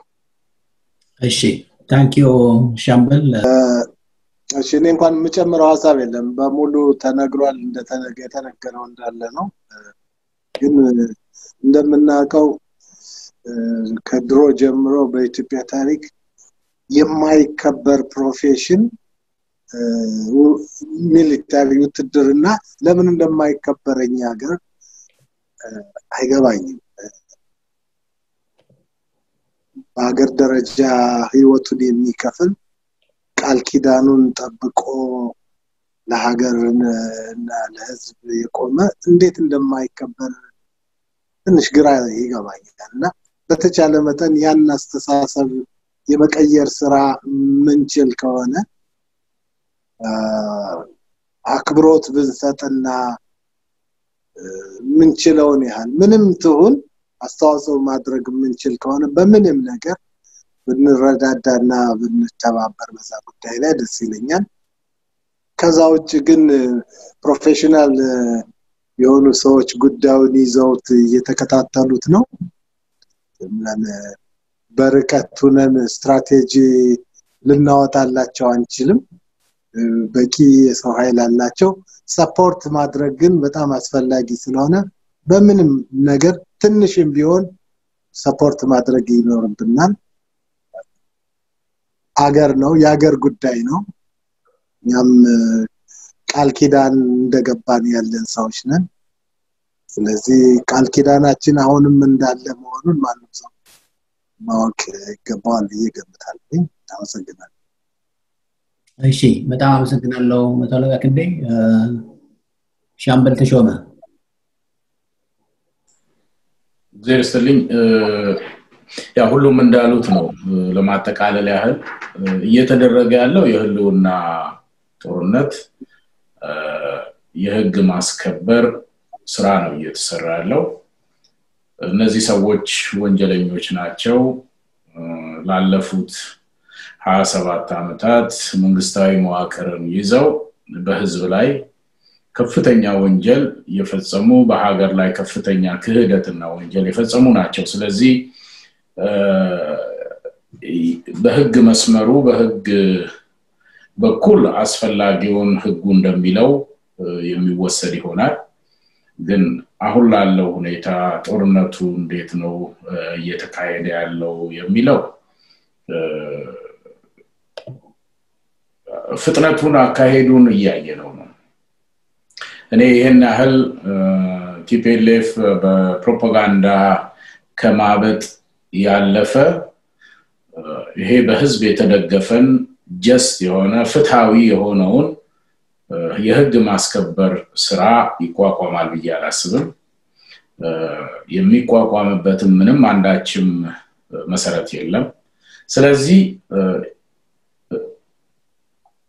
ይህ ጦርነት በኢትዮጵያውያኖች አሸናፊነት እንደሚጠናቀቅ ምንም ቅንጣት ያክል አልጠራጠርም ምክንያቱም ፍትሃዊ ነውና የሆነ ሆኖ ግን ለ27 ዓመት መንግስታዊ መዋቅርን ይዞ በስርቆት በተለያዩ ነገሮች ያከማቻቸው መሳሪያዎች ሊኖሩት እንደሚችሉ ምንም የታወቀ ነው አሁን እያየነው ባለነው በመጨረሻው ደቂቃ ላይ በከቢጸ ተስፋ ማጣት የተለያዩ ተክሶችን ከተደበቀበት ጉድጓድ እየተኮሱ ያሉበት ሁኔታ ነው ይሄ ግን ምንም ያለውን አካሄድ የሚለውጠው አይደለም ይልቅ ከዚህ ጦርነት በኋላ ከዚህ ህግ ማስከበር ስራ በኋላ ሀገራችን ምን ያስፈልጋታል የሚባለው ነገር ከመሰረቱ እንዲህ እዚህ ደረጃ ላይ ያደርሰን የቻለው ችግር በተገቢው መንገድ መታከም ያለበት መስተካከል ያለበት ይመስለኛል ይሄን እያንዳንዱ ኢትዮጵያዊ ባንክሮት የሚከታተለው በተለያዩ ጊዜያቶች ትላልቅ ሰዎች ምሁራኖች እንደዚህ አይነት መስተካከያ ባስቸኳይ እንዲደረግ ጥሪ ሲያቀርቡ የነበሩ ናቸው ስለዚህ ይሄንን በዘር ላይ የተመሰረተውን አካሄድ በዘር ላይ የተመሰረተውን ያስተዳደር ፖሊሲ ማስተካከል ያስፈልጋል ህገ መንግስቱም ከሆነ የተለያዩ ፖሊሲዎችም ከሆኑ ሀገር ኢትዮጵያ እንደ ሀገር እንድትቀጥል ካስፈለገ ከሁሉም በላይ በዘር መስመር የተዋቀረው የሀገር አመራር በአስቸኳይ መስተካከል አለበት ብዬ ነው የማስበው ይሄንን የማናደርግ ከሆነ ተመልሰን አሁን እየዳከርንበት ያለነው መስመር ውስጥ ነው ተመልሰን እንዳከረው ሌላው ዘረኛ ከሆነ ሁለተኛ ዘረኛ ሶስተኛ ዘረኛ መፈጠሩ አይቀርም ሀገር በእንደዚህ አይነት ልትቀጥል አይችልም ኢትዮጵያን እንደ ሀገር ይሄን ኃይል የተዋለደና የተቀላቀለን ህዝብ በሰላም እንዲኖር ካስፈለገ ኢትዮጵያ የምትባለውን ሀገር የህግ የበላይነት ባለው ሁኔታ መቀጠል አለባት ይሄንን የህግ የበላይነት ለማስቀጠል ደግሞ ከመነሻው ዋናው ቁልፍ ከሆነ ህገ መንግስት ጀምሮ መስተካከል አለበት ሰራዊቱ በዛ መስመር የተቃኘ ህጉም በዛ መስመር የተቃኘ መሆን አለበት ይሄንን ነው ምለው ድል ለኢትዮጵያ ህዝብ ኢትዮጵያ ለዘላለም ትኑር አመሰግናለሁ እሺ ሁላችሁንም በጣም እናመሰግናለን በአለም አቀፍ የቀድሞ የኢራኤል ህብረት ስም ሪሊ እኔም ድሩን አግኝቼ ሐሳባችሁን ልጋራ በመቻሌ በጣም ደስተኛ ነኝ እንግዲህ ያላችሁት እንዳለው ነው እንግዲህ 27 ዓመት ሀገር ሲመሩ የነበሩ ሰዎች መሆናቸውን እንዳረሳ የኢትዮጵያ ህዝብ ይሄን እንዳይረሳ ሲስተሙን መዋቅሩን ሁሉ ለራሳቸው እንዲጠቅም አድርገው የሰሩ ናቸው ይሄ ነው ትልቁ አጽንኦት እና ከመንግስት ጎን ባልነው በቻልነው ነገር ሁሉ እንድንሆን ነው የኔም ጥሪ የለውጥ ኃይል የሚባለው የነሱን ስትራክቸር የነሱን ሲስተም አውቆ አጌንስት ሊሰራ የመጣ ባይሆን ኖሮና የውጪ ድርጅት የሆነ ከነሱ ሲስተም ከነሱ ስትራክቸር ውጪ የነበረ ተቃዋሚ ፓርቲ ቢሆን ዛሬ ሀገሪቷን ይዞ የነበረው ያለንበትንም ጦስ የኢትዮጵያ ህዝብ ቆም ብሎ እንዲገነዘብ ነው ምክንያቱም ውስጥ አዋቂው እንኳን የዚህን ያህል ችግር ውስጥ ገብቷል እነሱ ማኔጅ ለማድረግ እና የጦርነት እንደተባለው ሚሊተሪ በሆነው የታይም ጊዜ አጭር እንዲሆን እንፈልጋለን በሰው በሲቪሊያኑ ወይም በሌላው እንዲሁ በማትስ ሂሳብ ሳይሆን በሚሊተሪው ዲሲፕሊን አጭር ሆኖ ለሌላውም አካባቢ ለሌላውም ይሄ በብሔር በጎጥ ለተደራጀው እንዲህ መስቀስቀሉ ለወጣው ኃይል ትምህርት የሚሰጥ እንዲህ አይነት ነገር ለድርድር የማይቀርብ መሆኑን በተለይ ደግሞ የገዛ ወገንን የገዛ ጦርህን ስትወጋ ለድርድር የምንቀመጥበት እንደማይሆን ጠላትም ወገንም ሁሉም እንዲያውቀው ነው አሜሪካ ይሄ ጉዳይ ቢገጥማት ድርድር ብላ ከማንም ጋር አትቀመጥም ትንሹ ዓለም ላይ ያለ ሀገር የራስን ጦር የራስ ወገን ቢወጋብህ ኢንተርናሽናል ሜዳ ላይ ሄደ ድርድር አትቀመጥም ይሄ ለድርድር የሚቀርብ ሐሳብ አይደለም ሌላው ደግሞ ኢትዮጵያ ህዝብ እንግዲህ እንዲገነዘብ የምንፈልገው ከብትም ጥላው ሲፈራገጥ ጉዳት ያደርሳል ስለዚህ በመፈራገጥ ላይ ያሉ ሰዎች ናቸው እዚህም እዛም 27 ዓመት ያስቀመጧቸው ሴሎች አሉ እንድንለያይ ሰርተውብናል ይሄንን ተገናርጎ እዚህም እዛም ችግር ሊኖር ይችላል ነገር ግን እንደ መንግስት ከነዚህ ሰዎች ላይ መንቀል ያለበት አይመስለኝም አካባቢውን ሰው በመጠበቅ ጎረቤቱን በመጠበቅ የኢትዮጵያ ህዝብ ተባብሮ ችግሮቻችንን ለይደር አድርገን ወደፊት አሁን ስጅስ ባረጋችሁት መልኩ የብሔር ፖለቲካ ከኢትዮጵያ እንዲጠፋ ፕሮፌሽናሊዝም ወደ መድረክ እንዲመጣ የሚያደርግ መንግስት እንዲሰጠን ጊዜና ሰዓት እንቀጥርለታለን ለዚህኛው ግን ፎከሳችን አንድ ነው በዋትን ከኢትዮጵያ የፖለቲካ ስትራክቸር የሚጠፋበት መንገድ ላይ ቁርጠኛ ቢሆን መንግስት ምክራችን ነው የኔም የግል ምክር ነው ስለሰጣችሁን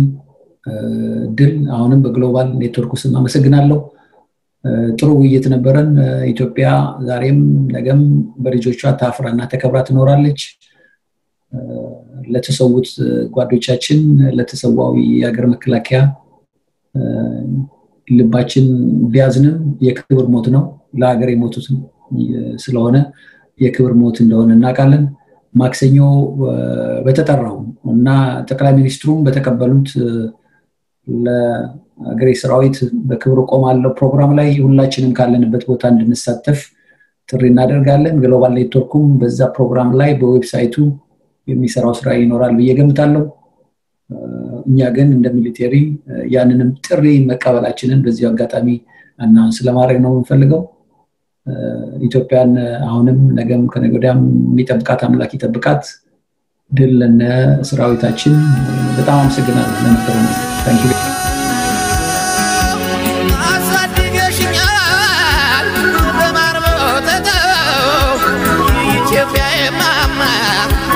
ምድራዊ ገነት ጋራው ሸንተረሮ ጫካው ሸለቆች ልብን ይማርካል አያት ኩሩና የሺ አሳድገሽና ኢትዮጵያ ለማርበት ማማ ኢትዮጵያ ማማ ኢትዮጵያ ምድራዊ ገነት ማማ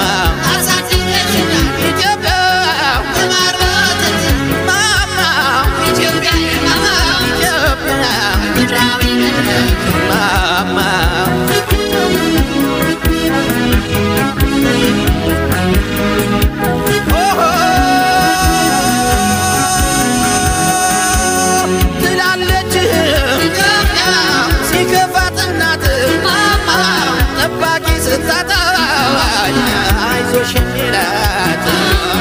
የሰውነት ክብር ኢትዮጵያ ግርማ ሞገሳችን እስከ ዘላለሙ አይትኖር ሀገራችን ሳድገሽና ኢትዮጵያ ለማርበት ማማ ኢትዮጵያ ማማ ኢትዮጵያ ምድራዊ ገነት ማማ ሳድገሽና ኢትዮጵያ ለማርበት ማማ ኢትዮጵያ ማማ ኢትዮጵያ ምድራዊ ገነት ማማ